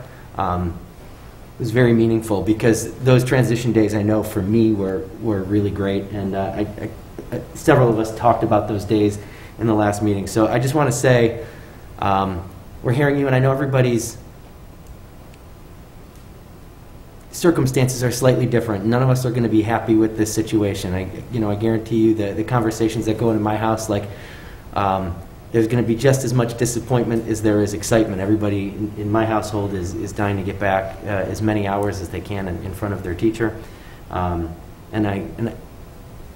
Dr. Russell, you commented about being married to a teacher. My wife's a teacher as well. I've never seen so much effort go into it. And so the one thing I would call for, and you acknowledge this in the fact that this plan really is mapped through winter break, is yes, we may have to make some tweaks and make some changes, but to really communicate well when we need to do those, and to try to limit those up through the end of the calendar year here, because I think the hardest part of the teachers that I have in my life is friends and family. is every moment that we have of uncertainty in building a plan for how to teach their kids is, I think, the biggest challenge that we have. So communication is going to be just so huge through this to our staff, to our families, and everybody else. But when I came in to meet with you to put the agenda together, you know, I saw Justin rolling in awfully late at night, wrapping up his day. We've talked about some of the schedules that people have been running in every, from your administration, all the way down to the building level. I see cars in Leicester parking lot late at night. So just to everybody for all the level of work that's been going on, thank you. Thank you. And that, again, I don't think the public sees that from the Board of Education perspective, but if we were to log our phone minutes on all of our cell phones, I'm sure they would be in the days and weeks now. There's a lot of effort really going on in the school district on all sides, and that's the one thing that I just want to, again, commend all of our staff for their hard work, and then continue to ask that we're not always going to agree on everything, whether it's a board and the superintendent or whether it's the staff, but to continue to dialogue with one another so we can problem solve and continue to move forward. That's what good organizations do in good times and tough times, and if we continue to do that, we'll really walk in the right direction. Thank you. All right, before we go into public comment, is there anyone that needs a 5-minute break? Let's take a break. All right, let's take a 5-minute, and then we'll go into public comment. It is now time for public comment. The board has allocated 60 minutes for this opportunity for the board and the community to communicate. We have asked you that you keep your comments to 3-minute limit to allow everyone the opportunity to speak. At this time, I have received, I think 4, but let me double check, 4 cards. We ask that each of you who submitted a card to please come to the podium, state your name and your attendance area, and then provide your public comment. After all those who have submitted a card have had a chance to speak, we will play those comments submitted remotely. Should there be any time remaining, we will then take any additional in-person comments. All right. Ami Johansson from Pierce Downer.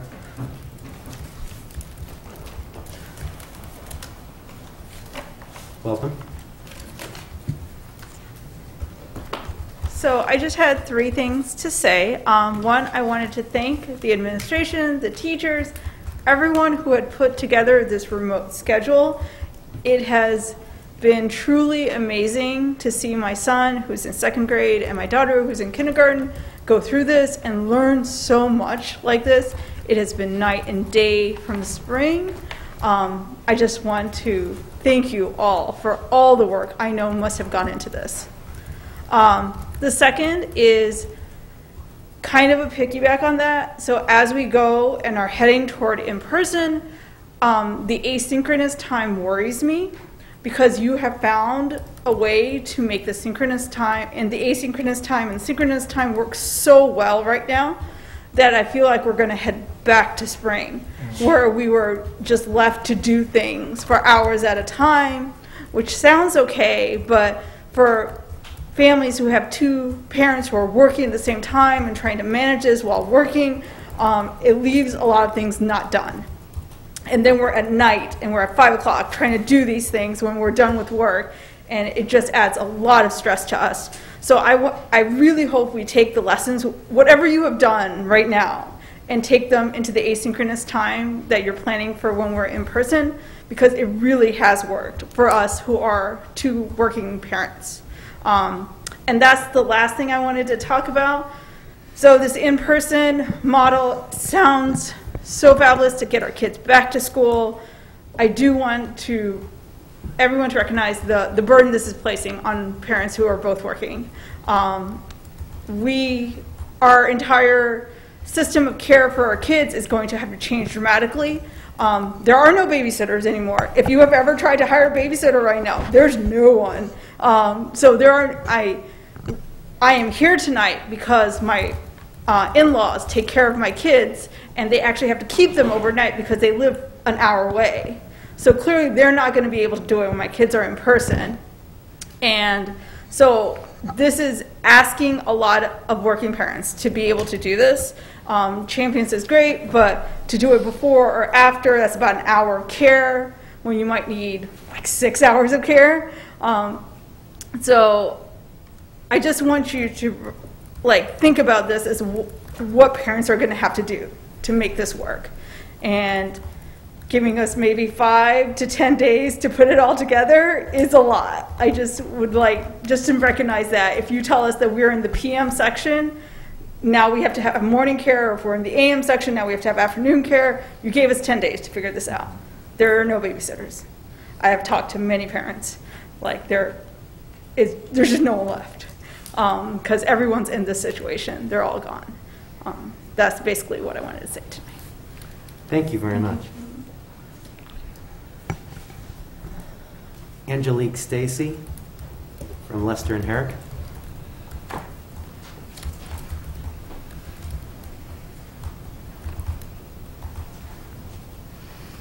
Hi, my name is Angelique Stacy. I'm a Downers Grove resident. I'm also a parent of a child at Lester and at Herrick. Hi, Miss Reed. I want to start by saying thank you very much to Dr. Russell and to the administrators and teachers for their countless hours being devoted toward lessons, online, and considering a safe return. So I appreciate it. I know this is a thankless job. That being said, I'm also here as an advocate tonight, not just for my children's education, but for their mental health too. My 5th grade son wakes up every morning on Monday, tearful and hopeless. He loved school. He was a teacher's pet. He was full of charisma, and now he is despondent. Homework is missing daily, even with check-ins and diligence. His teacher is excellent. She is trying her best. But his last full day of school was 7 months ago. I can't do it anymore, Mom. I tell him it's temporary, you'll be back in school soon, and you're doing great. I keep it positive. He asks me if we have a lot of COVID around us. I tell him levels are relatively low, but they're moderate. I saw a statistic, they were 83 cases out of 1 million people. That was a few days ago. I don't know what that is now. But I'm running out of things to explain to him about why he's staring at a screen for hours. Daily headaches. My 8th grader has a 504. His plan consists of 8 Zooms, and then occupational therapy and a counseling Zoom. He needs in-person, but he doesn't have an IEP. He needs less Zooms and more in-person to succeed. I sat through Herrick's curriculum night, and I don't have ADHD, and I wiggled through the whole thing. I don't know how our kids are doing it, and I give them props too. In DuPage County, cases of 0 to 19-year-olds are at an all-time low, and studies finding that transmission rates of student to teacher are rare and sometimes non-existent. But my kids don't care. They care about connecting with their teachers and seeing responses in person, learning with friends, even from a 6-foot distance, learning and growing and thriving, not just surviving. I'm a 2-person household, and my husband and I work both full-time, and I understand your struggles. English is our primary language, and we struggle with connectivity, and we have every resource available. We are lucky. I can't imagine what families are going through with struggling with connectivity, scheduling, English as a second language, or a 1-parent or essential worker household. So I respectfully ask that District 58 open our schools as soon as possible, give our choice back that we, the 66% that voted for in-person, thought we would have a month ago, and trust parents to be diligent in enforcing your policies, as we have shown during the transition days. Our children are paying a price. Schools exist for them, and we want to champion them. There have been loud vocal voices that have been heard. I am my kids' union. I am my kids' voice. Thank you for hearing me. Thank you. Thank you.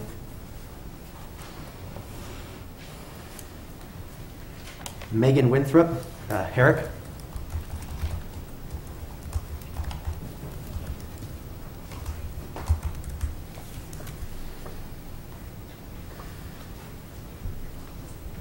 Hi, my name is Megan Winthrop, and I am an 8th grade ELA teacher at Herrick Middle School and a District 58 parent. I've been teaching there for 17 years, and my passion for teaching has and always will be with the students. I'm here tonight to share a teacher's perspective of how remote learning is going and to ask you to really consider how changing the schedule now may affect our students. Remote learning has been no easy task on students, parents, or teachers, but we've done it. We've tirelessly planned together and adapted curriculum, learned the ins and outs of Zooming and breakout rooms, and how to screen share iPads. We've come together as departments and as staff to share ideas and help one another out. It took us a minute, but I think most of us can finally say we've got this. As a teacher, my main concerns are developing relationships with my students, setting expectations, and of course, teaching the curriculum. My students have been rock stars. They are coming to class on time, they are participating, they are asking questions and forming a classroom community. Those students that may be struggling in certain areas are reaching out, or I'm able to check in on them because we have forged relationships these past few weeks. This is no easy feat, but I believe it is the most important quality of middle school. My colleagues would agree with me when I say that social emotional learning comes from relationships, not scripted curriculum.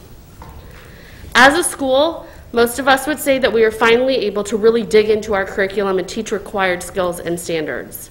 We're able to differentiate and meet in small groups. We're able to conference individually with students. If you ask any middle school teacher, we love this age. They are unique learners. They are unlike their elementary peers who may need more hands-on work or their high school peers who may learn more independently. This is why we love them, and this is also why middle school should be looked at separately from elementary schools. I would ask the board to consider the progress we as a middle school have made in the past few weeks and to phase in the middle school return to learn protocol at the end of the trimester. Coming back mid-trimester will mean teacher and schedule changes for students and an interruption of learning. Our students have already been through enough uncertainty the past 8 months, and the least we can do is give them a solid trimester to work on building the foundational skills that we have been working on. Reteaching expectations, team building, and a general level of comfort in a new classroom in the middle of a trimester is more disruptive than waiting for the beginning of a new grading period, which would be a more natural transition. With the proposal of conferences being at the end of the trimester, it makes logical sense to align everything with the end. This would alleviate multiple teachers having to report out on report cards or sitting in on Zoom conferences. I want to teach in person and see my students, but not at the risk of harming relationships and having to start overs. Whatever decision is made tonight, I hope you truly consider the social emotional implications on our middle school students over the rush to get back into the building. Thank you. Thank you. Thank you. Craig Young, DGEEA.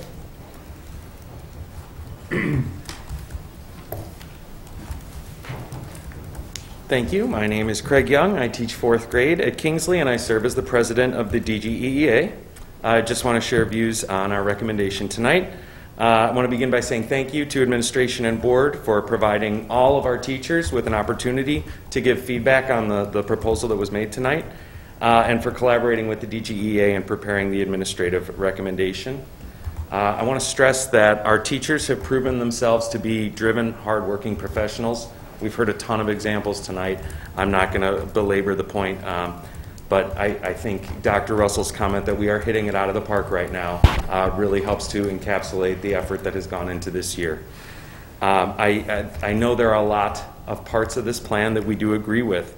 We're excited that we'll be able to see our students in the classroom. And I believe that seeing all of our students every day at the elementary level, that continuity will be beneficial. In addition, there are many students who are going to benefit from being physically present with a teacher for lessons in the core curriculum areas. But being able to see and interact with their teacher in person will allow many to find more success than they're able to do in remote learning, no question. We're also very supportive of focusing our efforts on one instructional mode at a time. Trying to teach some students on a screen while others are in person is just not able to be done well. And we want to be at our most effective both in person and remotely. And so we very much agree with the idea of staying with that one mode at a time. I really like the transition plan. I think it's very well thought out. Having the 2 days, 2 planning days, to allow us to prepare for the new instructional model, that will allow us to create a better experience for our students. And then having that school improvement day following the first few days in the new model will allow teachers to reflect and collaborate to build on strengths and shore up weaknesses that we see in those first few days. Moving conferences to later on, maybe after the end of that first trimester, I think is a really logical shift. It will allow us to use that opportunity to really connect and communicate with our students and their families to both provide and receive that important feedback. But as you're making this decision tonight, we really just want to make sure that you've got that eyes wide open approach. And the discussion I've heard tonight has really shown me that eyes wide open approach has already been taken. But I just want to highlight a few of the things that we see changing as we move into a new instructional model. And I want to preface this by saying that the teachers in our district are going to work hard regardless of what model we're in. But I do want the decision makers in our district to understand, what's going to change. And again, you've brought up a lot of these already today, and other speakers have as well.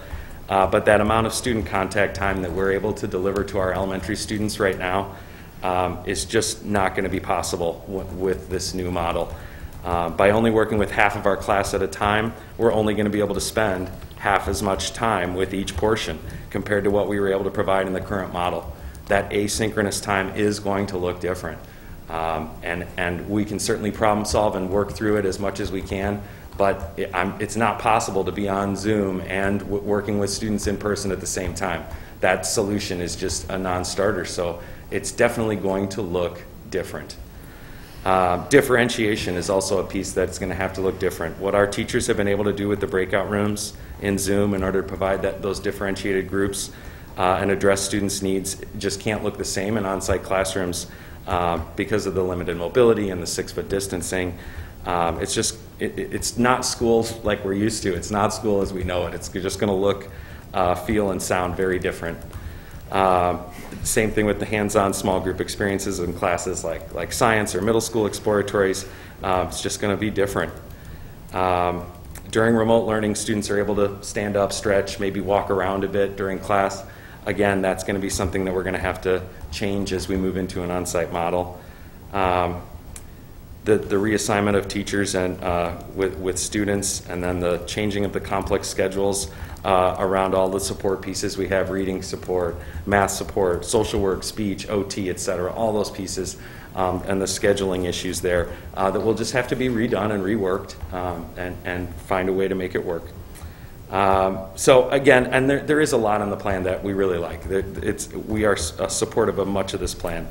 But as teachers, we simply want to make sure that as you're voting tonight, you have that eyes wide open approach, really understand what your decision tonight will mean. Regardless, working within these guidelines set forth by IDPH means we have to change everything we do. The way we teach, the way that our students learn, it just changes the whole in-person experience. But I promise you, we will support your decision tonight, whatever it might be. We will make it work to the very best of our ability because we're here for the children of District 58.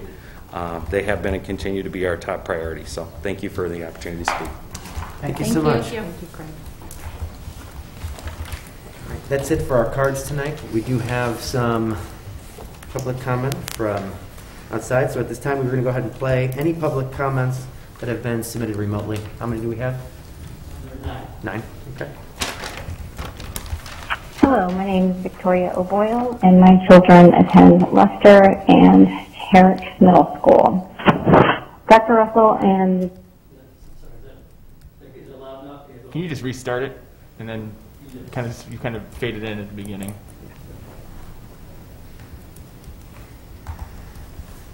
Hello, my name is Victoria O'Boyle, and my children attend Lester and Herrick Middle School.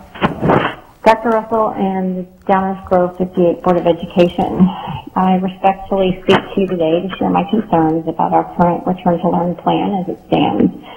I have 2 children in the district, as I stated, one in 7th and one in 3rd grade.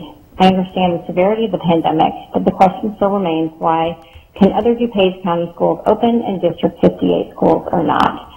I asked you this for reasons, for my personal reasons, as I'm seeing my own children experience some emotional distress as a result of remote learning.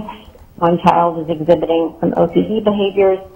The other child is pretty disengaged from the Zoom activities and the executive function skills that are required to go between the different workbooks and activities.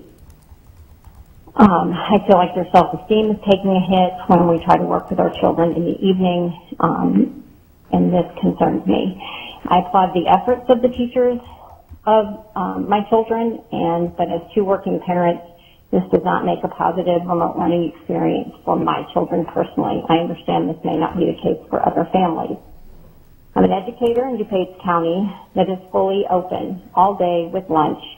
I'm fully able and willing to help my children succeed, although it is a continued struggle as I advocate for my own school so that it is open and that we can provide our families with a safe learning environment for children.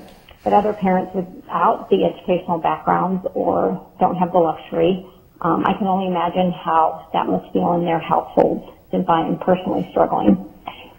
Not only is this remote learning experience diminishing my children's love for learning, it is lowering their self-esteem and their ability to communicate effectively. I feel like we're also learning some not so great learning habits at home, turning in things that aren't really completely done, and yet again, I understand that that may be a child's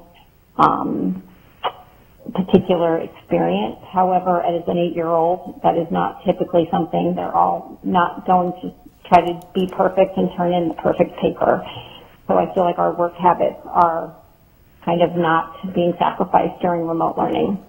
I'd like to know what exactly the criteria that is going to be used to determine a safe return to school. Why did we shift to remote learning when we were in the lowest transmission level when other districts in our area opened? The only time we're really going to be safe from COVID is if we have herd immunity. It is not reassuring for me to hear that administration say that we will return to in-person learning when it is safe. This will not occur for a long time as logic serves me. We may be living with COVID-19 for the unforeseeable future. Does this mean that kids won't get to go back in person or experience a full day of school? Isn't it time we figure out how to keep kids in school using the restrictions put in place by the health agencies that we seek to advise us? In August, 75% of our parents wanted in-person instruction.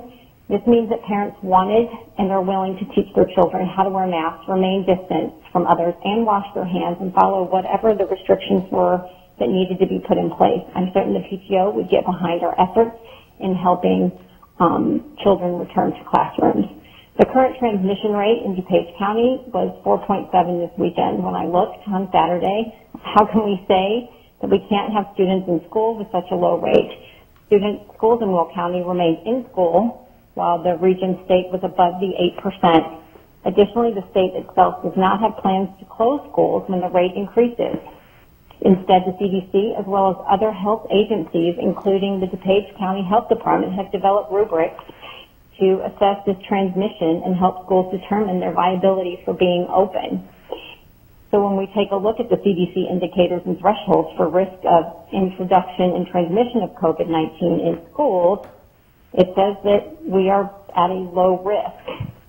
Please explain why our district remains at a solid remote learning plan when other districts in our county can open. I implore you to consider bringing our children back into school and help families during this time of need. Thank you, and respectfully. This is Allison Roselle with Hillcrest attendance area. My two concerns are, one, getting back to the in-person learning, and two, remotely, I'm noticing that the specials as planned are not getting any live time to teach, and I'm wondering how that will move going forward. You know, like my daughter had said, art class isn't art class anymore. I mean, she doesn't go, not let alone like they can't be in person using supplies. But in addition, I'm just concerned about other aspects of remote teaching, and, you know, is it a fair and equal education for everyone in Illinois if some districts are already attending sometimes and some are not. And I'm just wondering, when I looked at the grid and saw that it looked like we could be in hybrid already while we're actually in remote right now, so I'm a little concerned that it seems like we're meeting the least we possibly can under the state guidance, and I'm looking for us to meet the most we possibly can. I think teachers and students would enjoy it, and I think that kids need to get back in as much as possible, and it's realistic, I feel, that they can wear the mask, take mask breaks, and at least be half in at a time. And, you know, I hope things that move forward and they get more time with specials so that they can have some of those things that make them interested in school back. And also the social piece is very important as well, and that's very hard to accomplish remotely. I look forward to our kids getting back to school soon. My name is Chelsea Foreman, and I'm a mother of a second grader at Kingsley Elementary School. During remote learning, we have had the most wonderful experiences with her teachers, trying so hard remotely. I, as an educator myself, am teaching remotely in another district. My daughter's in second grade. She cries daily. Remote learning is not for her. She does not have access to her teachers, her support system, in person, and there's something to be said for in-person learning at all grades, but especially second grade, where they rely so heavily on that social interaction. She desperately begs to attend school, so much so that she asked if she could stay up late so she could listen to tonight's meeting in hopes that it would be the night that she heard that her school was going to be back in person, even for just a few days. So I understand that COVID is a reality, and that as educators we're all doing the best that we can to provide equitable learning for our students, but it is absolutely impossible virtually. There are too many obstacles to overcome. And I know I have a second grader who would love so desperately to get some type of information that she could see her friends and teachers 2 days a week tonight. Thanks again for all you guys are doing. We are super impressed with District 58 remote learning, but at the same time, I need to stop sitting with my second grader crying every day because how desperately she misses school. Thanks. Have a good night. My name is Kylie, and I'm calling about my daughter attending middle school in Downers Grove, District 58. Right now, I don't think it's a good idea that the kids return back to school because we have now a mutation that is evolving that doesn't matter if you're wearing a mask or washing your hands, you can still catch it. It's very, very contagious. Not only that, but when the kids return to school, they come back home and they bring whatever they caught or brought home back to their entire family. I don't think it's a good idea that we return yet until we figure this out much better than we've already had. This is Chris Hanley. I have a student at Herrick Middle School. Was wondering how the district is availing itself of the ESSER funds that are available from the federal government. Thank you. Hi, hello. My name is Carrie Swenson. My daughter is an 8th grader at Herrick Middle School.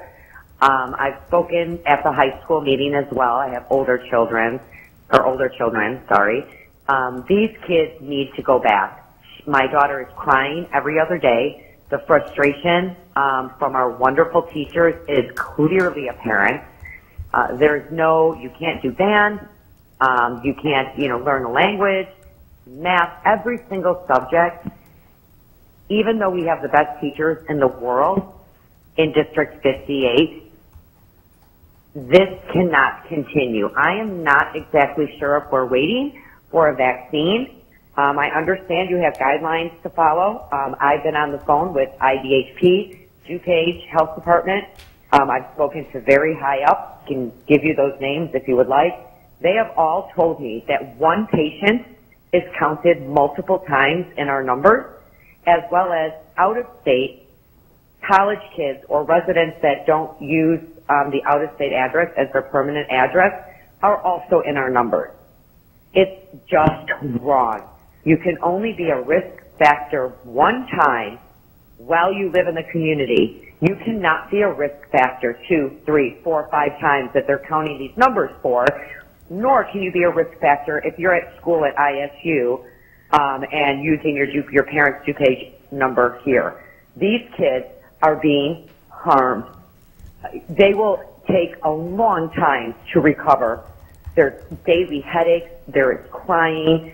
These kids need to be back. The science is showing this is not where the serious illness nor death rates are.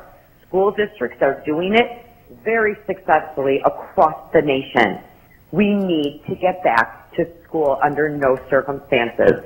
People are leaving our community to go to Indiana, to go to other areas because of the lack of school, the lack of progress, the damaging social emotional effects that is taking place.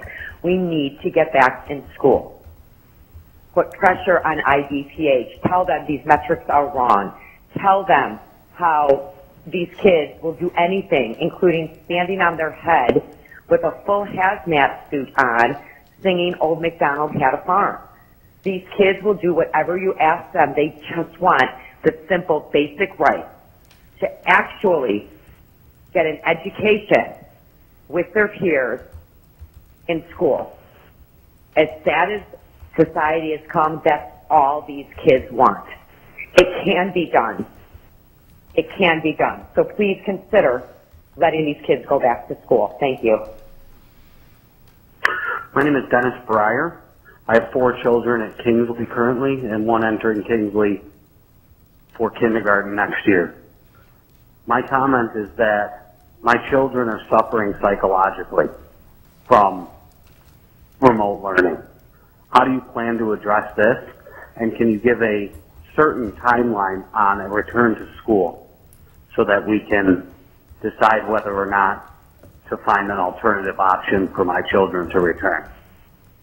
While I understand your concern, given the health and safety of the students, I'd please like you to address the psychological impacts on the children of continued remote learning. Thank you very much. My name is Jason. I am a Hillcrest parent. I just wanted to urge the board to reject the current proposal because, as it's been stated, the teachers are doing an amazing job. They are currently in a great groove.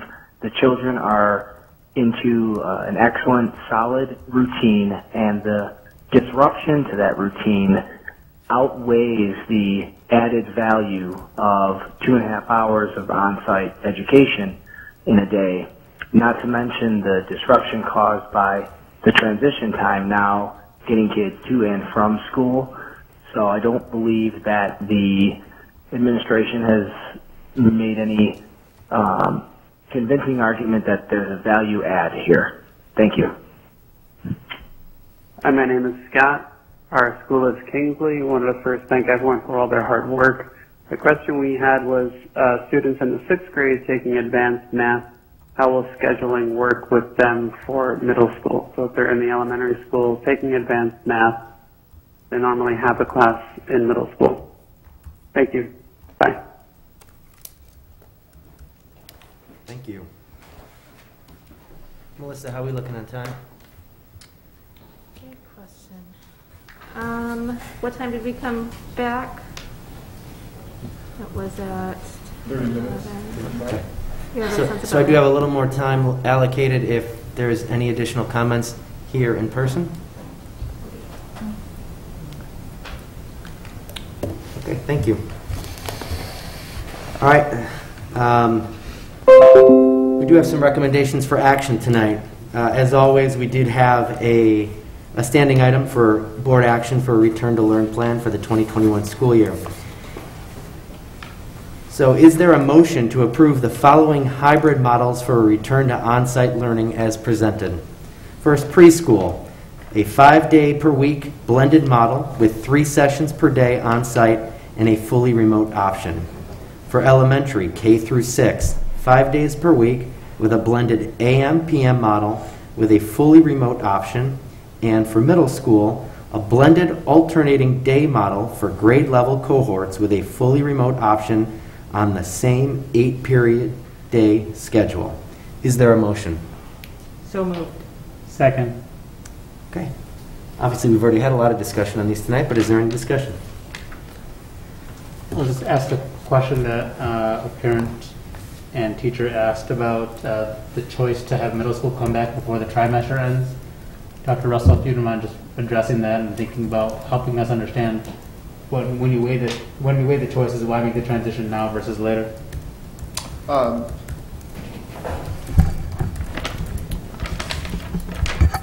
Again, this is, and I understand where people's perspectives are coming from. It certainly wouldn't be my recommendation. With my priority list that we approach this as a team, it's prioritizing in-person instruction. And I would support what many of our parents shared about the mental health of our students in wanting to get back. I do appreciate what everyone has shared about being in a routine, and there is a lot of validity to that.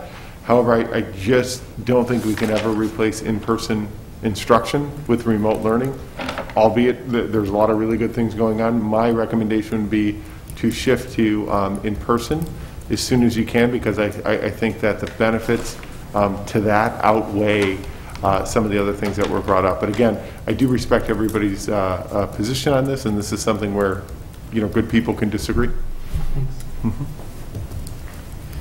Other comments, discussion? One other quick comment, just after kind of listening to all the public comments we heard tonight and kind of processing some of our discussion from earlier.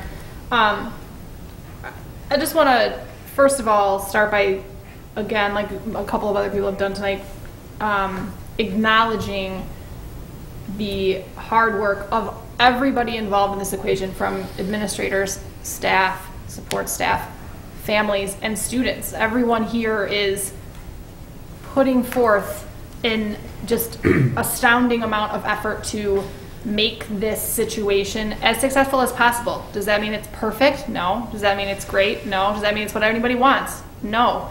But everyone is doing everything they can and putting their best effort towards making it work, and I think that's to be commended, and I think, like I said, that's everybody included, parents, kids, staff, etc.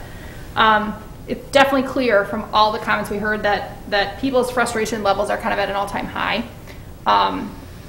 And even though I think remote learning is a lot better than it was in the spring, and it's a lot better than most people I think would have anticipated it would be coming into this scenario, it still is causing a lot of stress, again, for every single person involved. The teachers are feeling the stress, the administration is feeling the stress, the families, the kids, everyone is kind of reaching some sort of a breaking point on some level, I think, and that's challenging. I think in one way or another, everyone is kind of feeling that burden. I just think it's important that we really work hard, and I think we've done so all along and through this process, but just to continue to come together with compassion and empathy for one another. Everyone just take a moment to always kind of keep front of mind and recognize that everyone is doing the best they can in this scenario.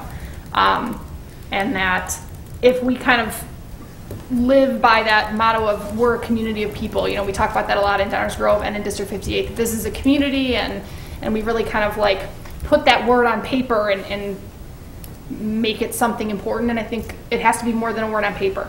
We have to live that, and we have to act as a community and support each other through this totally unprecedented time that nobody's ever experienced before.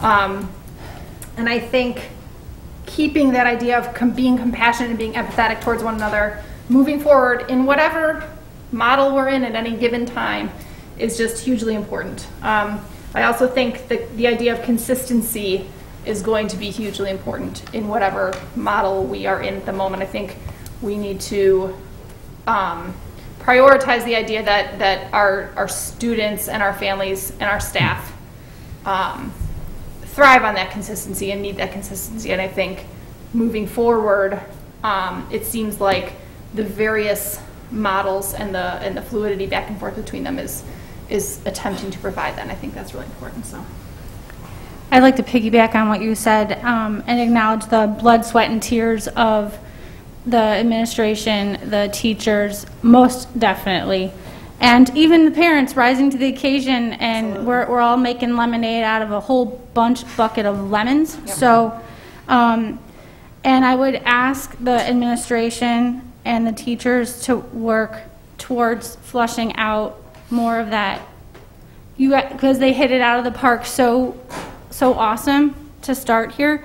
I see concerns. I don't have a foot in the door of the elementary anymore, but I think we need to really flush out what that afternoon or morning looks like for the kiddos when they're at home. It needs to be much more fleshed out, and I'd like to hear that at the next meeting, what that's going to look like.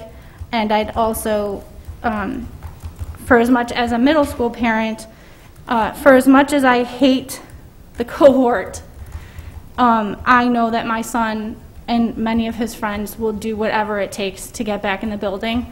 And it may look different, but I think having the kids in a room with however many kids throughout the day that they have to stay with is still better than laying on the floor of their bedroom with their Switch, their phone, their Chromebook, their dog, their cat, and everything else, distractions in their home, that I know that kids would probably take school a lot more seriously at home and at school and have their needs met in the classroom than at home. And so, because I believe that so strongly, I'm gonna be understanding that that's just what it has to be.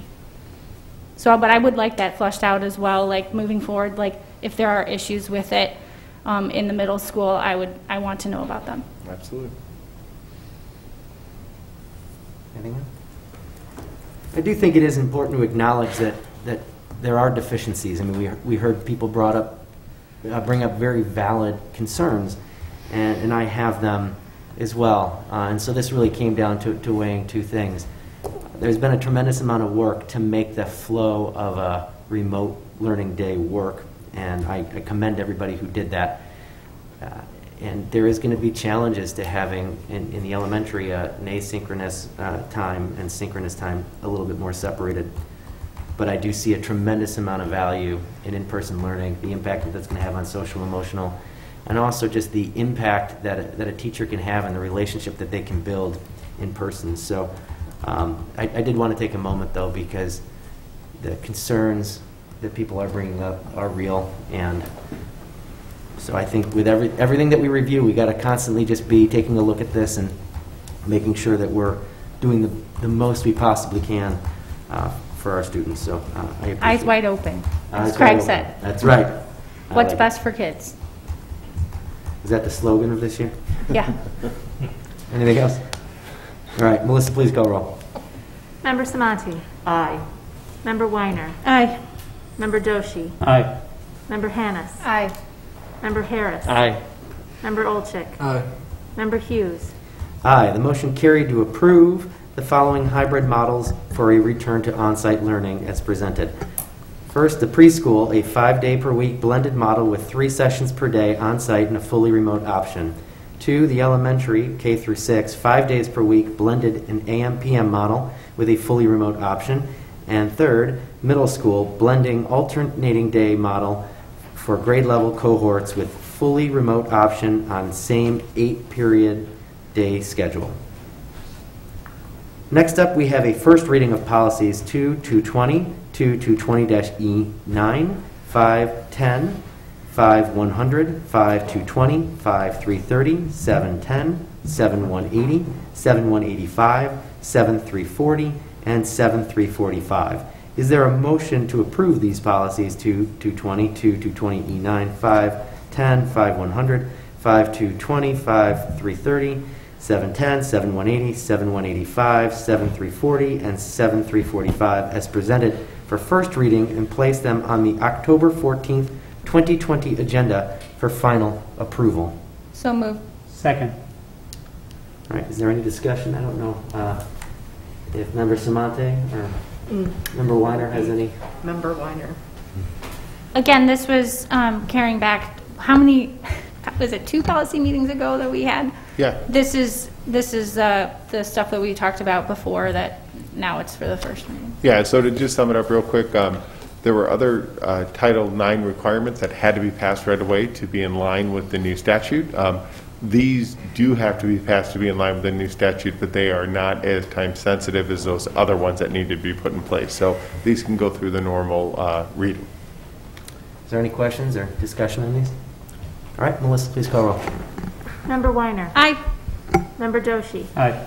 Member Hannis. Aye. Member Harris. Aye. Member Olchek. Aye. Member Samanti. Aye. Member Hughes. Aye, the motion carried to approve policies 2220, 2220-E9, 510, 5100, 5220, 5330, 710, 7180, 7185, 7340, 7345, as presented for first reading, and place them on the October 14th, 2020 agenda for final approval. We have some announcements. Really only one. Wednesday, October 14th at 7 p.m. will be a regular board meeting right here at Village Hall. The board will now meet in closed session. Is there a motion to move to closed session to discuss the appointment, employment, compensation, discipline, performance, or dismissal of specific employees of the District 5 ILCS 122C1, and the placement of individual students in special education programs and other matters relating to individual students 5 ILCS 122C10? So moved. Second. Any discussion? Melissa, please call roll. Member Olchek. Aye. Member Samanti. Aye. Member Weiner. Aye. Member Doshi. Aye. Member Hannis. Aye. Member Harris. Aye. Member Hughes. Aye. The motion carried. The board will now move into closed session. After a short recess, we'll meet at 11:10 p.m. The board has now returned to open session here at 11:31 p.m. And we have nothing to take action on tonight, so is there a motion to adjourn? So moved. So moved. Second. Thank you. Melissa, will you please call roll? Member Harris. Aye. Member Olchek. Aye. Member Samanti. Aye. Member Weiner. Aye. Member Doshi. Aye. Member Hannis. Aye. Member Hughes. Aye. Motion carried. The meeting is adjourned here at 11:32 p.m.